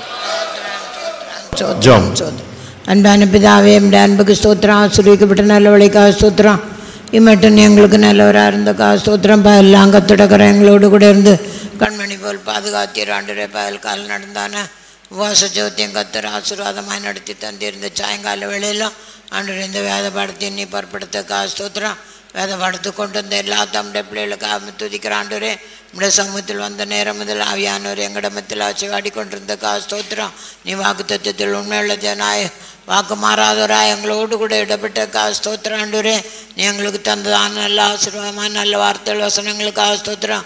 நாங்கள் கேட்ட வசனம் எங்களுக்குள்ளே கிரியை செய்யத்தக்கதாக, எங்களை பலப்படுத்தத்தக்கதாக ஆண்டவரே. எங்களுக்குள்ளே நீ பெரிய காரியங்களை நீ செய்யணும். எங்களுடைய தேவாதி தேவன் பரிகாரியாக இருந்தீர் ஆண்டவரே. இயேசுவானவர் ஆண்டவரே நீ அற்புதங்கள் அடையாளங்கள் நடப்பித்தீர்.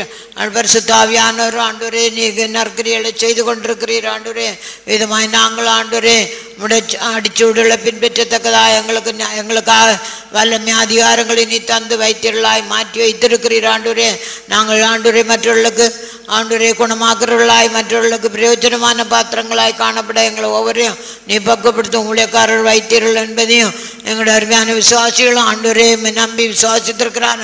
நம்முடைய பிள்ளைகள் ஒவ்வொரு ஆண்டவரே வைத்தீர்களாய் காணப்பட நீ எங்களுக்கு அதிகாரங்களை தந்திருக்கிறீர். ஆண்டவரே நீ தந்ததான ஆளுகையும் அதிகாரங்களும் வல்லமையிலையும் நாங்கள் ஆண்டவரை பெற்றுக்கொண்டு அவர்களுடைய ஜீவிக்க ஆண்டவரை நாங்கள் உண்மையாக ஆண்டவரை மற்றவர்களுக்கு ஆண்டவரை நற்கிரியலை செய்யத்தக்கதாக உண்மையான ஆண்டவரே உத்தமமாய் நல்ல வார்த்தைகளை பேசத்தக்கதாக ஆண்டவரே மற்றவர்களுக்கு பிரயோஜனமாய் காணப்படத்தக்கதாக எங்களை ஒவ்வொருவரையும் பக்குவப்படுத்தும்.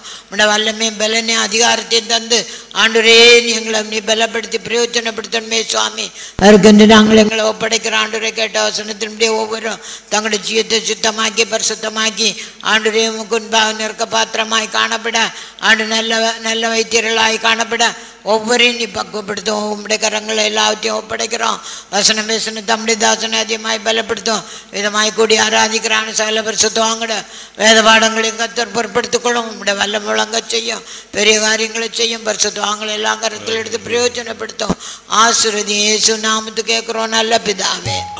நம்முடைய கர்த்தராகிய இயேசு கிறிஸ்துவின் கிருபையும் பிதாவாகிய தேவன் அன்பும் பரிசுத்தாவின் ஐக்கியமும் நம்ம அனைவரும் சகல பரிசுத்தவான்களும் கர்த்தராகிய இயேசு மகிமையிலே வெளிப்படும் மட்டும் இருப்பதாக. அல்லேலூயா.